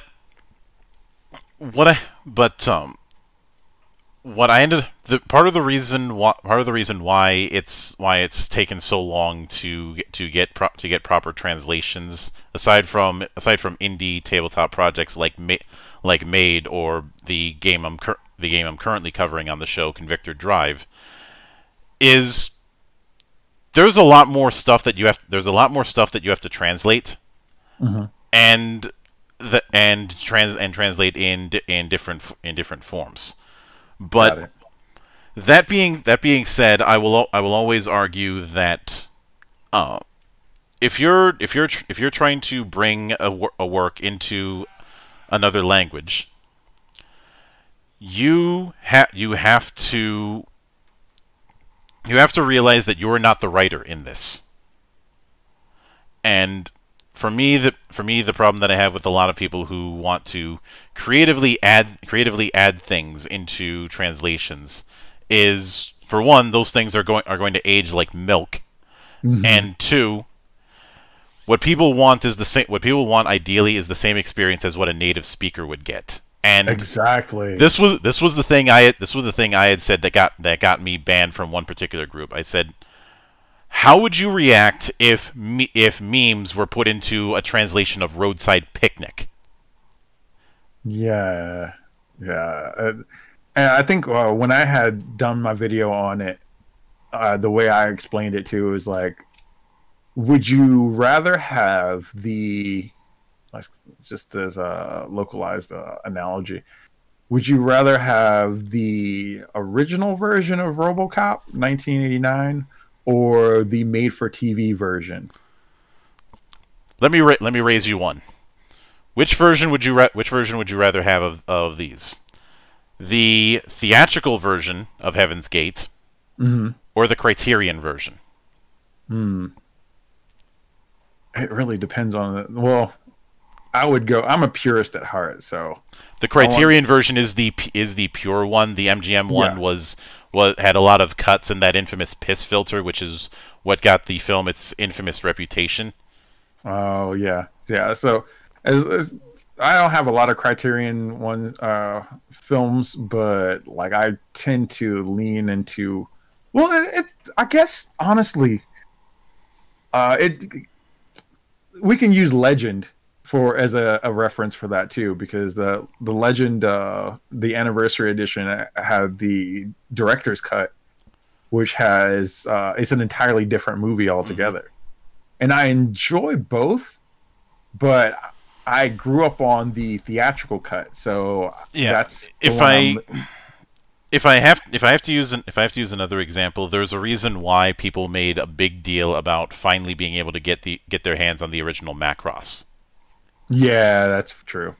And because I think Harmony Gold had finally seen the writing on the wall, especially since it was more and more unlikely that their attempt at doing a live action Robotech movie was going to get off the ground. Especially when the director and the writer that they had saddled for it went on to work on other things. The writer would jump ship onto Kingsman. I don't remember what happened with the director. And there was also the public pantsing they got over the whole BattleTech situation, where they tried to claim that the BattleTech game by Harebrained Schemes had used some of the unseen mechs as they're known. Oof. But the point is that people are going to want the authentic experience. And the other thing that I brought up was let's reverse this situation. Do you think somebody living in Japan? Do you think somebody living in Japan would want jokes from Japanese comedians showing up while they're watching Rick and Morty or something? No, yeah, going off of like just everybody. It is a universal thing. You want to experience somebody's culture, and you want it in the most authentic way possible. Mm-hmm. And I know for a fact that when it came to something like Roadside Picnic, a lot of people have told me that there's a bunch of things that kind of got guffed in a lot of the translations, which I'm not going to fault anybody for, because Russia is not an easy language to translate into English. Mm. But there was that mask off moment where somebody had said that they're translators, not robots, because a lot of the people who are in that localization crowd seem to have gotten in their heads that they are writers themselves. Yeah, they think that they're more wittier than the source material, and I hate to break it to them, they're not. Or that they need, or the whole modern audiences thing, which the problem. I've yet to find a modern audience. It does not exist. It is about as reliable as the monster under the closet. Mm-hmm. Not under the closet. What the hell am I saying? Under the bed. Under the bed. Well, even then, like a monster under the closet, it sounds about as plausible as the phantom audience that they're looking for. Both are non-existent. Mm-hmm. But and a lot of and oddly enough, they will do this while at the same time lambasting people who pirate, while creating a situation that is going to make people want to pirate. Yeah, I think this is the main reason why people will go to scanlators and like basically teams that come in and break anime into or translation teams or whatever. Because I favor a lot of the old school translation teams over a lot of these as do I. And there's one particular instance where because of how it was guffed, and it wasn't guffed in some sort of social justice way, but just pure incompetence, that that as good as the show is, I cannot recommend someone go with the official release. And that is Thunderbolt Fantasy. I can see that. Well, obviously, Hanlon's Razor applies to a lot of, I would say at least most of the things that are going on right now. Yeah. There's a lot more incompetence like at play than... I know some of these people can be malicious, and they're probably exhibiting malicious tendencies, but they're too incompetent to like follow through in a way that lets them get away with it. Mm-hmm. But the reason why I say it is, for context, Thunderbolt Fantasy is a collaboration between Taiwanese puppet theater company Pili and Nitro Plus, Gen Urobuchi's company. And Urobuchi is the main writer for this. Though there isn't as much of the Uro Butcher, because he's kind of dialed that back ever since the days of Kamen Rider Gaim. But the key thing is that the version that you would be watching, whether it's official or unofficial, is the Japanese dub of a Taiwanese puppet theater production. Yeah, I've seen clips of those, and well, it's really dope just to see some of that stuff. It's come a long way from say Thunderbolts. Oh yeah, oh yes. But for what now? Because of that fact, all the dub actors are Japanese seiyuu, And in fact, if you look at the Seiyu cast, it's pretty damn star-studded. Yes, okay. a lot of them have worked on Fate, but again, Gen Urobuchi's company, so he's going to bring in people he knows. Okay. But for whatever reason, the official release that can be found on Crunchyroll uses the Taiwanese versions of characters' names instead of the Japanese versions of those names that you're going to be hearing. Interesting. I have no idea why this was done. It was a very stupid move because the names you're going to be seeing in the text and the names you're going to be hearing aren't going to match, and that's going to get real confusing to the point where the fan base has created nicknames for all the characters.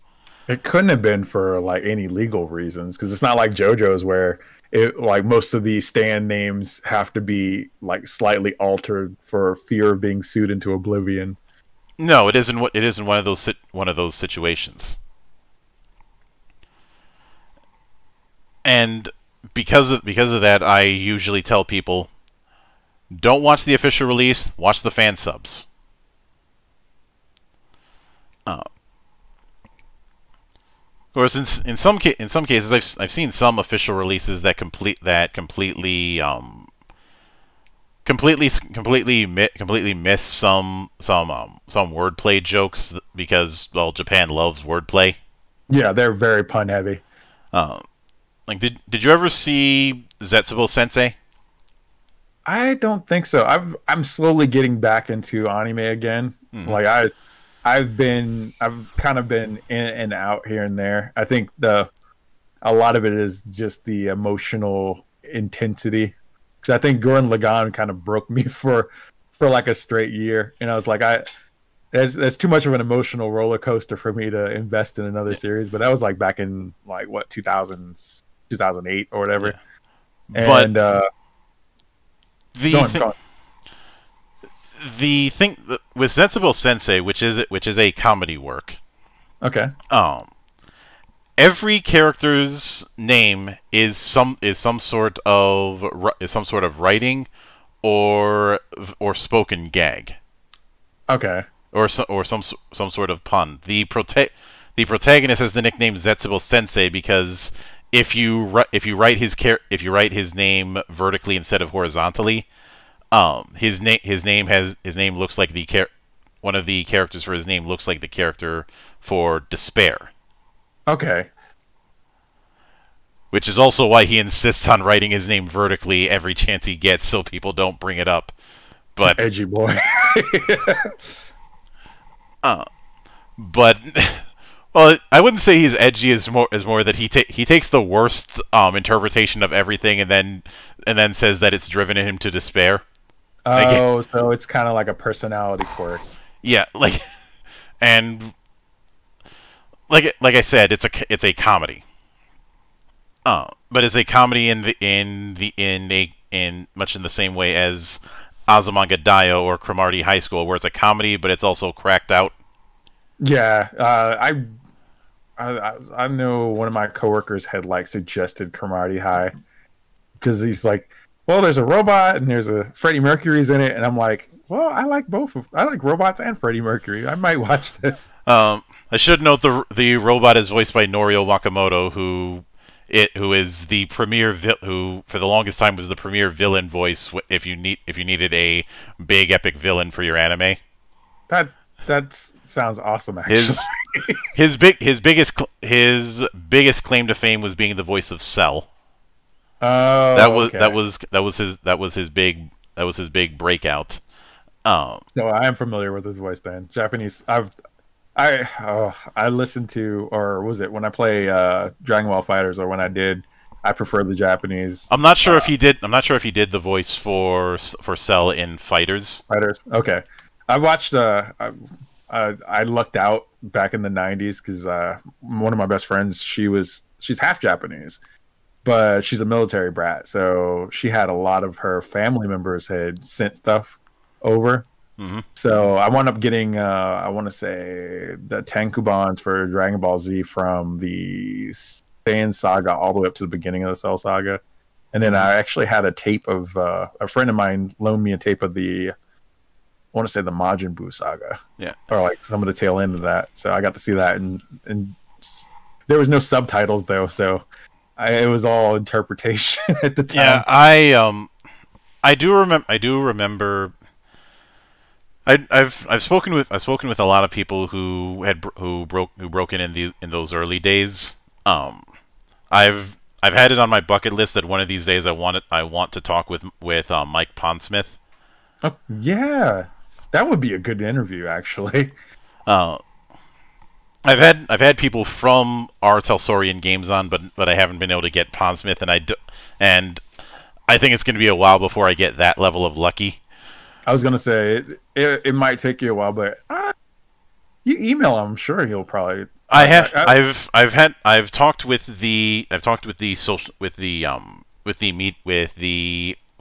representatives from our Telsorian, so I've been able to get some stories secondhand.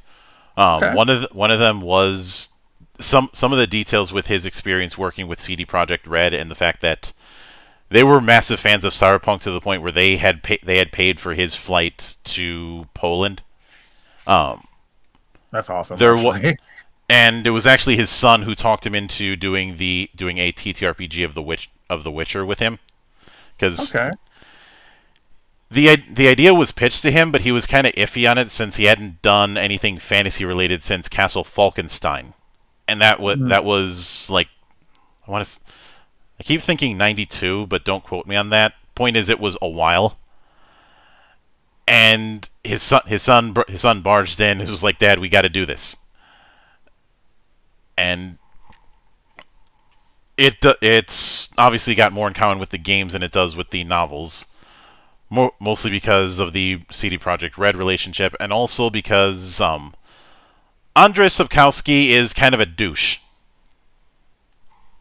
I could see it. Well, you probably heard about the royalty story, didn't you? I heard bits and pieces of the royalty story. That whole thing was just kind of a mess. He tried to sue CD Projekt Red over unpaid royalties or something like that. Mm-hmm. But CD Projekt Red was like, we talked about this when the whole project started. You wanted a lump sum now, even though you wouldn't get a sales percentage afterwards, and we offered that to you twice, and you told us to pound sand. Yeah, that was kind of a huge fumble on his part. It's like, well, I guess historically that's happened with a lot of people. What was it? Colonel Sanders kind of did the same thing, and had he actually invested in, or like taken the stock options that he was given, he probably would have been much more wealthier than he ended up as. Because there were two options he was given. Option A, you take a lump amount now, and that's the end of it. Option B, you don't take a lump amount now, but you take a percentage of the game's sales. He was like, "Give me my money now and get the fuck out." That was with the first game. My understanding of that is he probably thought that it wasn't going to go anywhere. It was just he does not respect video games as a storytelling medium. He's made that very clear. Joke's on him. and when Witcher 2 came out, CD Projekt Red approached him with the same offer. Do you want a lump sum now, or do you want a percentage? And he was like, "Lump sum now, fuck off." Yep. And their mindset when he did this lawsuit was, "What the fuck are you doing?" I do remember the writer of the Metro series, who is the complete opposite of this, chiming in and suspecting that it was actually his wife who was pushing this kind of thing. Yeah, I can see that. There was the implication that his wife was the one who was wearing the pants in the relationship, if you know what I mean. That's not uncommon, especially when it comes to... Never mind. Yeah, I don't want you to say anything that's going to get you on the couch. I was going to say, well, she just went upstairs, so she's fine. Oh, never mind. But thank you so much. But the thing, the part of the reason that I find those early experiences interesting, especially in the case of Pondsmith, is was kind of a pioneer when it came to bringing weebness into tabletop.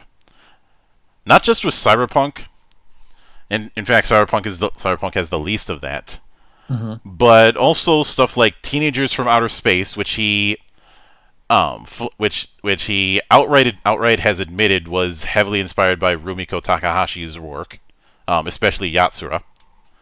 That makes sense. Mechton Zeta, which the inspiration for that was when he was getting these Gundam model kits and that were in Japanese, and he had no idea what he was doing.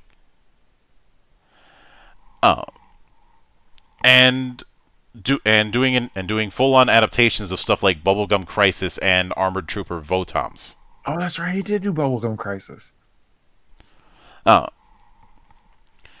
And because of, and for me, the reason I find this interesting is there's been this mindset for the longest time in the tabletop world that you cannot take inspiration from manga, from anime, or from video games and so on. That's about as boneheaded as the artist notion that you don't have references or you don't ever use references, which I always thought was the dumbest thing I've ever heard in my life. I find that anyone who's using the whole you don't use if that's the case of you don't use references, why is it that every time I commission someone for art of Aldine, they're always asking me to provide references? Yeah, I don't know if that's like a Tumblr artist thing or what, but like it's just so every time I hear people mention that in like a video or something like that, I'm like, get out of here. If you don't use references, you'll never grow. So except that implies that art is created in a vacuum. Or any sort of creative piece. I've always had an interest in the chain of events that led to something. Yeah, processes. Yeah. Which is why, for say RPG history, I decided to do some digging, and that led me all the way to the D&D application on the Plato servers, which goes all the way back to the 1970s. Yeah, that's kind of what got me started into just working with the Fullscreen Bossfight stuff. Is I got really I don't know if it's maybe just the way my head is wired or whatever, but learning about things was so like just interesting to me that I got really deep into just the history of video games and the history of all this other stuff. And I got into so many arguments on forums, and I was like, I need to basically just get my ideas out in somewhere. And I started a blog in 2008 for Fullscreen Bossfight just to do that. And I wandered aimlessly for a couple of years until about 2010, when I started talking about just the business of games and just all these different theories and stuff. Yeah, and a big example of that kind of evolutionary chain is a lot of what's considered standard in Dungeons and Dragons is descended from the wargaming scene from the 1970s. Yeah, I've read about that. Yeah. And more specifically, descended from TSR's previous project, Chainmail, which itself was born out of, again, the wargaming scene, especially when a lot of people discovered the old Strategio game from the 1890s. Oh, such a blast from the past. Yeah. Well, not this. The Strategio game that you're thinking of is not the one from all those years ago. Just a modified version of it. You're probably thinking of the board game with the different ranks that had castle fronts. The only thing that they haven't. Yeah, the only thing they have in common is the name. The Strategio game in the 19th century, which was used by different nations all over Europe, but especially Prussia, was basically a war game to teach teach tactics to for officers. Oh, that's kind of cool. Yeah. Even using a spinning top as a randomizer instead of dice. There.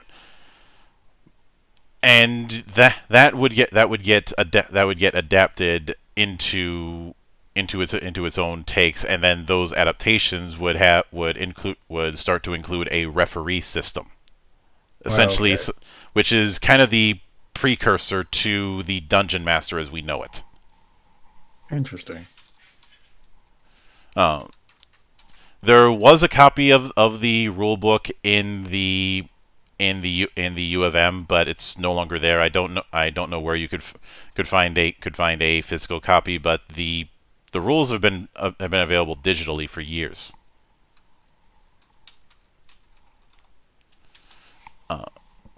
I'm trying to, but I would always hear people talk about role-playing games being too complicated, and they have no idea how good they have it. I will not have anyone try and play the TTRPG version of Alien from '94. Poof. It's one of those things where I would be interested, but I don't know if I would subject myself through it if it's like that complicated. There is also, well, if somebody wants to do Alien in TTRPG form, I'll just give them the one that Free League made a few years ago, which is really good.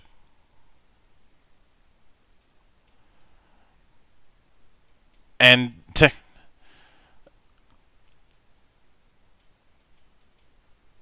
technically speaking, the original one was Strategos, and I had the years wrong. It was 1880. It was actually made by Charles Totten for the U.S. Army. Okay.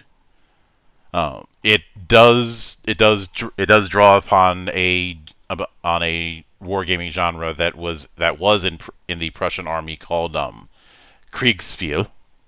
That's real bad German. It's okay. My German's not any better.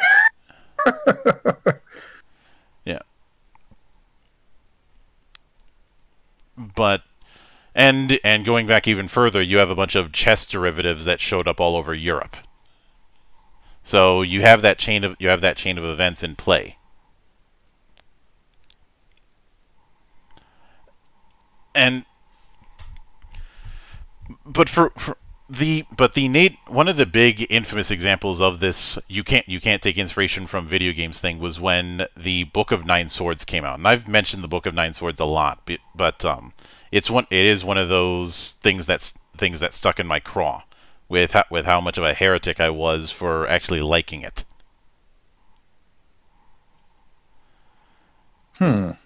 Because the Book of Nine Swords was an attempt to give martial-based characters a bit more to do than just basic attack all the damn time.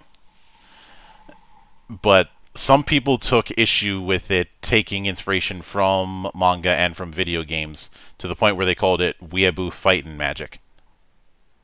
And that it was stepping on the toes of mages. Which is hilarious to me personally, because by the time 3rd edition came around, spellcasters in general and clerics especially could be entire parties all by themselves. Like why do you need a thief to open that door when you can use Nox? Why do you need them to roll for checking for traps when you can cast detect traps? Why go out into the field when you can just teleport right to the dungeon? Interesting. That's a whole new thing on me, because this is my first time actually even hearing about that. Mm-hmm. And my mindset was at the time, and once again, this was me and my big mouth saying the truth, but people not wanting to hear the message. I had said at the time, you're going to be dealing with a whole new generation of kids getting into D&D, or whichever other tabletop game that they got into, that did not grow up with Tolkien, that did not grow up with Moorcock, that did not grow up with Howard.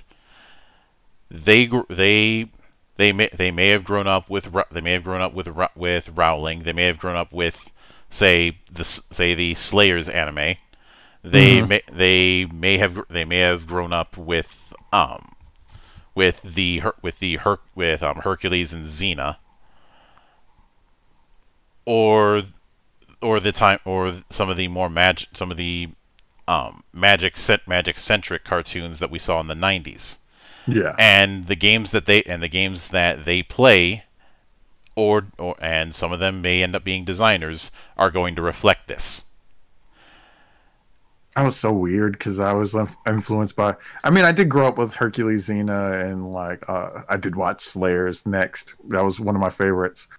But I just because of just how I grew up and just the things that are surrounding me, I fell into Moorcock, just his books, while I was looking for inspiration for that role-playing chat that I was running, because I completely lost my motivation to do roleplay, because there wasn't enough.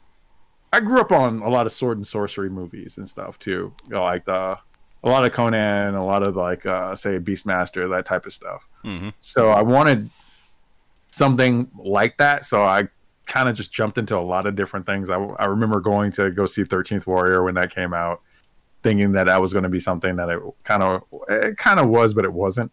And then I was in Barnes and Noble one day, and I was I saw The Vanishing Tower, and that was my first time seeing that. I was like, okay, this guy looks really awesome.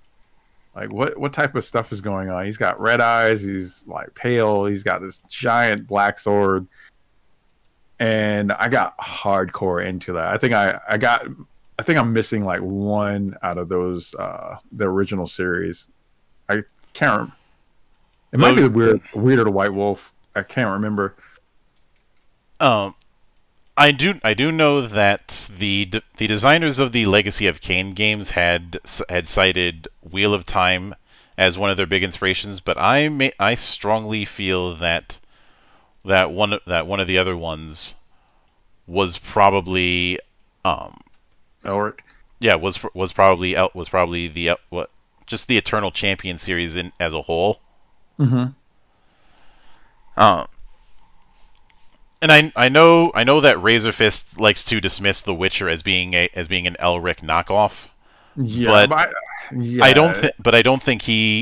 I think he's a bit too arrogant to see the bigger picture on things. The reason The Witcher was able to The reason The Witcher had taken off in the way that it did was because putting aside the things that they were clearly ripping off of Elric, it is so explicitly Polish. Yes. A kind of Polish where you're still dealing with the after effects of the Iron Curtain, and you're having something that is explicitly theirs. It's kind of like taking bits and pieces and making something new out of it. Yeah, but things like the monsters, things like a lot of the factions involved, the fact that you have the good old Slav squat. Yeah. All of that is and especially the monsters and the supernatural folk are very, very Polish. I feel like a lot of things when it comes to, because I've seen his videos on that, and I think it's half contrarian, and then the other half is just kind of dismissing it mainly because he holds Elric in a higher regard. Yeah, I haven't spoken with Razorfist specifically, but that contrarian stuff and the fact that he kind of undermines his own points is the reason I don't see eye to eye with him. That's understandable. I think just in the whole time of being a YouTube content creator, there's a lot of people that I like watching their content, but I would probably disagree with at least a handful of points that most of the bigger creators are trying to use. in in his particular case, I'm more referring to his particular boner for French comics. Oh, band doesn't it? Yeah, yeah. I saw that video and I was like, well, to each their own. Don't get me wrong. There's plenty of French comics. There's plenty of French comics that I like.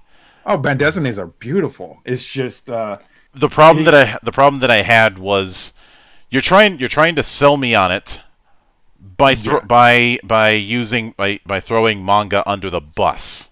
Yeah, yeah.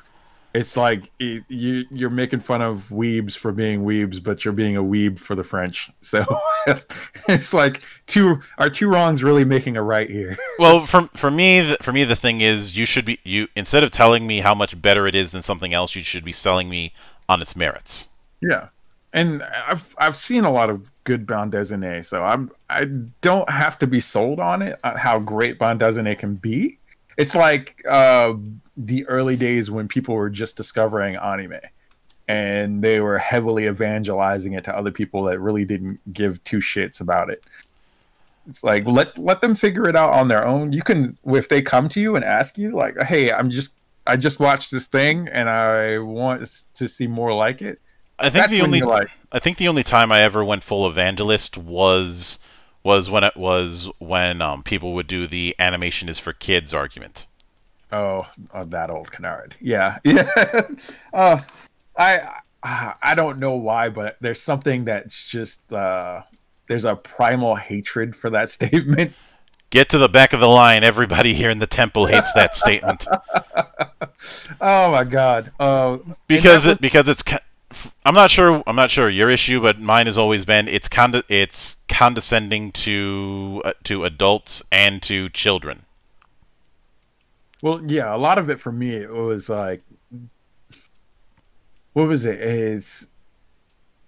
I grew up in just this whole notion that animation is for children, but then like when you hear people that are around your age saying, "Oh, I'm more mature than you because I don't watch animation or whatever." I'm like, being an adult means I get to do whatever the fuck I want. One, and two, there's a lot more complexities in animation and animated films, especially back in the 80s and 90s, and a lot of the more modern stuff overseas, not here. But and you actually have to sit down and watch it. Like, say, okay, so going back to Ralph Bakshi, like there's a lot of complexity in wizards and like things like that, but you'd actually have to watch wizards to get that complexity. Yeah, and there's also for me the other issue that I have with the maturity part is, oddly enough, I'm reminded of something that C.S. Lewis said, and I usually don't cite C.S. Lewis all that much. I find him to be massively overrated. I think I know the quote, but go on. When I became a man, I threw away childish things, including the fear of childishness and the desire to be grown up. Yeah, I 100% feel that statement. Yeah, I'm very comfortable in my being an adult to still enjoy childish things. I think that's my stance on it. I think the thing is, I looked at what being an adult entails when I was a kid, and I don't want to be that type of person that just comes home and squats in front of the TV and watches the news until it's time to go to bed. In my day job, I have to deal with news channels enough as it is. Because of my day job, there's like 5 different news channels that are on in the background. Oh my goodness. Which is why I've had the mindset of do not bring that shit up when I'm off the clock. Yeah, I definitely understand that. Just this last couple of years, I've basically got off the politics train and just kind of went back to trying to understand why I wanted to do this in the first place.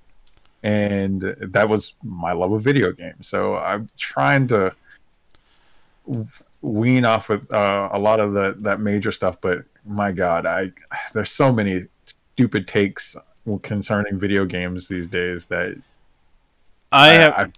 for me, first off, getting on the politics train ends up being a poison pill more often than not. Mm-hmm. But the other thing is, I had seen so many people go on the politics thing, especially after 2016, and become extremely toxic individuals. Yeah, I've lost a lot of friends in that time period. And in that toxicity, they end up creating the exact problems that they're trying to fight against. Mm-hmm. Or in some cases, just run out their entire audience. And I obviously didn't want to go down that route, especially since the sole ethos that I've had with my channel is highlight what's out there. Mm-hmm. Which is also the reason I get pissed off when people say that there's no good games at, say, E3 or Gamescom or what have you. There, you just have to look. Like, it's... I think people kind of are under the idea that everything has to be good, or either all of it's good or none of it's good. It's like, no, you really have to be very, I guess, observant, kind of needle in a haystack observant. Except with the amount of tech that's at people's disposal these days, there's no excuse not to be. Yeah, I'm very big into indie games because that's where I'm seeing a lot of the creativity that I miss from the 80s and 90s.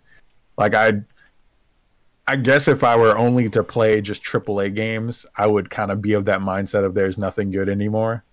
But if I see an indie game that's really awesome, and I'm like, well, I should probably let more people know that this thing exists or whatever. Then it's beneficial for both of us because, like, just the what was it? The Write and Fight game that came out, and it surprised me that they contacted me after I did my video and did like a kind of a let's play of the demo.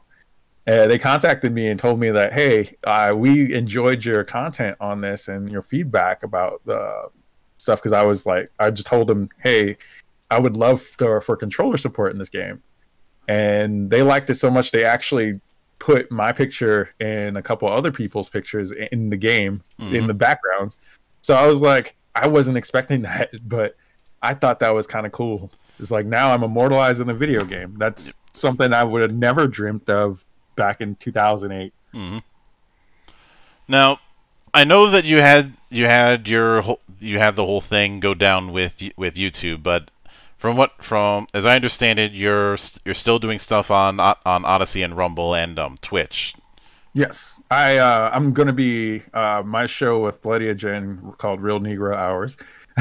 we're gonna be probably taking the show onto Twitch for the foreseeable future, at least until I can get my website up. And then I'll probably be trying to run streams, and I'll put my Odyssey and Rumble videos on the website too. I just want a central hub to where everything is available through the website. So, and the instance of, I will never have another YouTube situation where they could just take away things from you and they're gone. And I'll certainly look forward to that sort of thing. And depending on the time of day, I might even try and crash the party. I would be totally okay with that. I need to do more streams with other people too, because I tend to forget at times that I don't have to necessarily like do everything by myself. I'm such a workaholic though that as I'm getting older, I'm realizing like, yeah, I kind of have to put the brakes on some things, or else I'm going to die of a heart attack at some point. I hope that's not foreshadowing. Best not to tempt the gods of fate. Yeah, let me knock on wood on that one.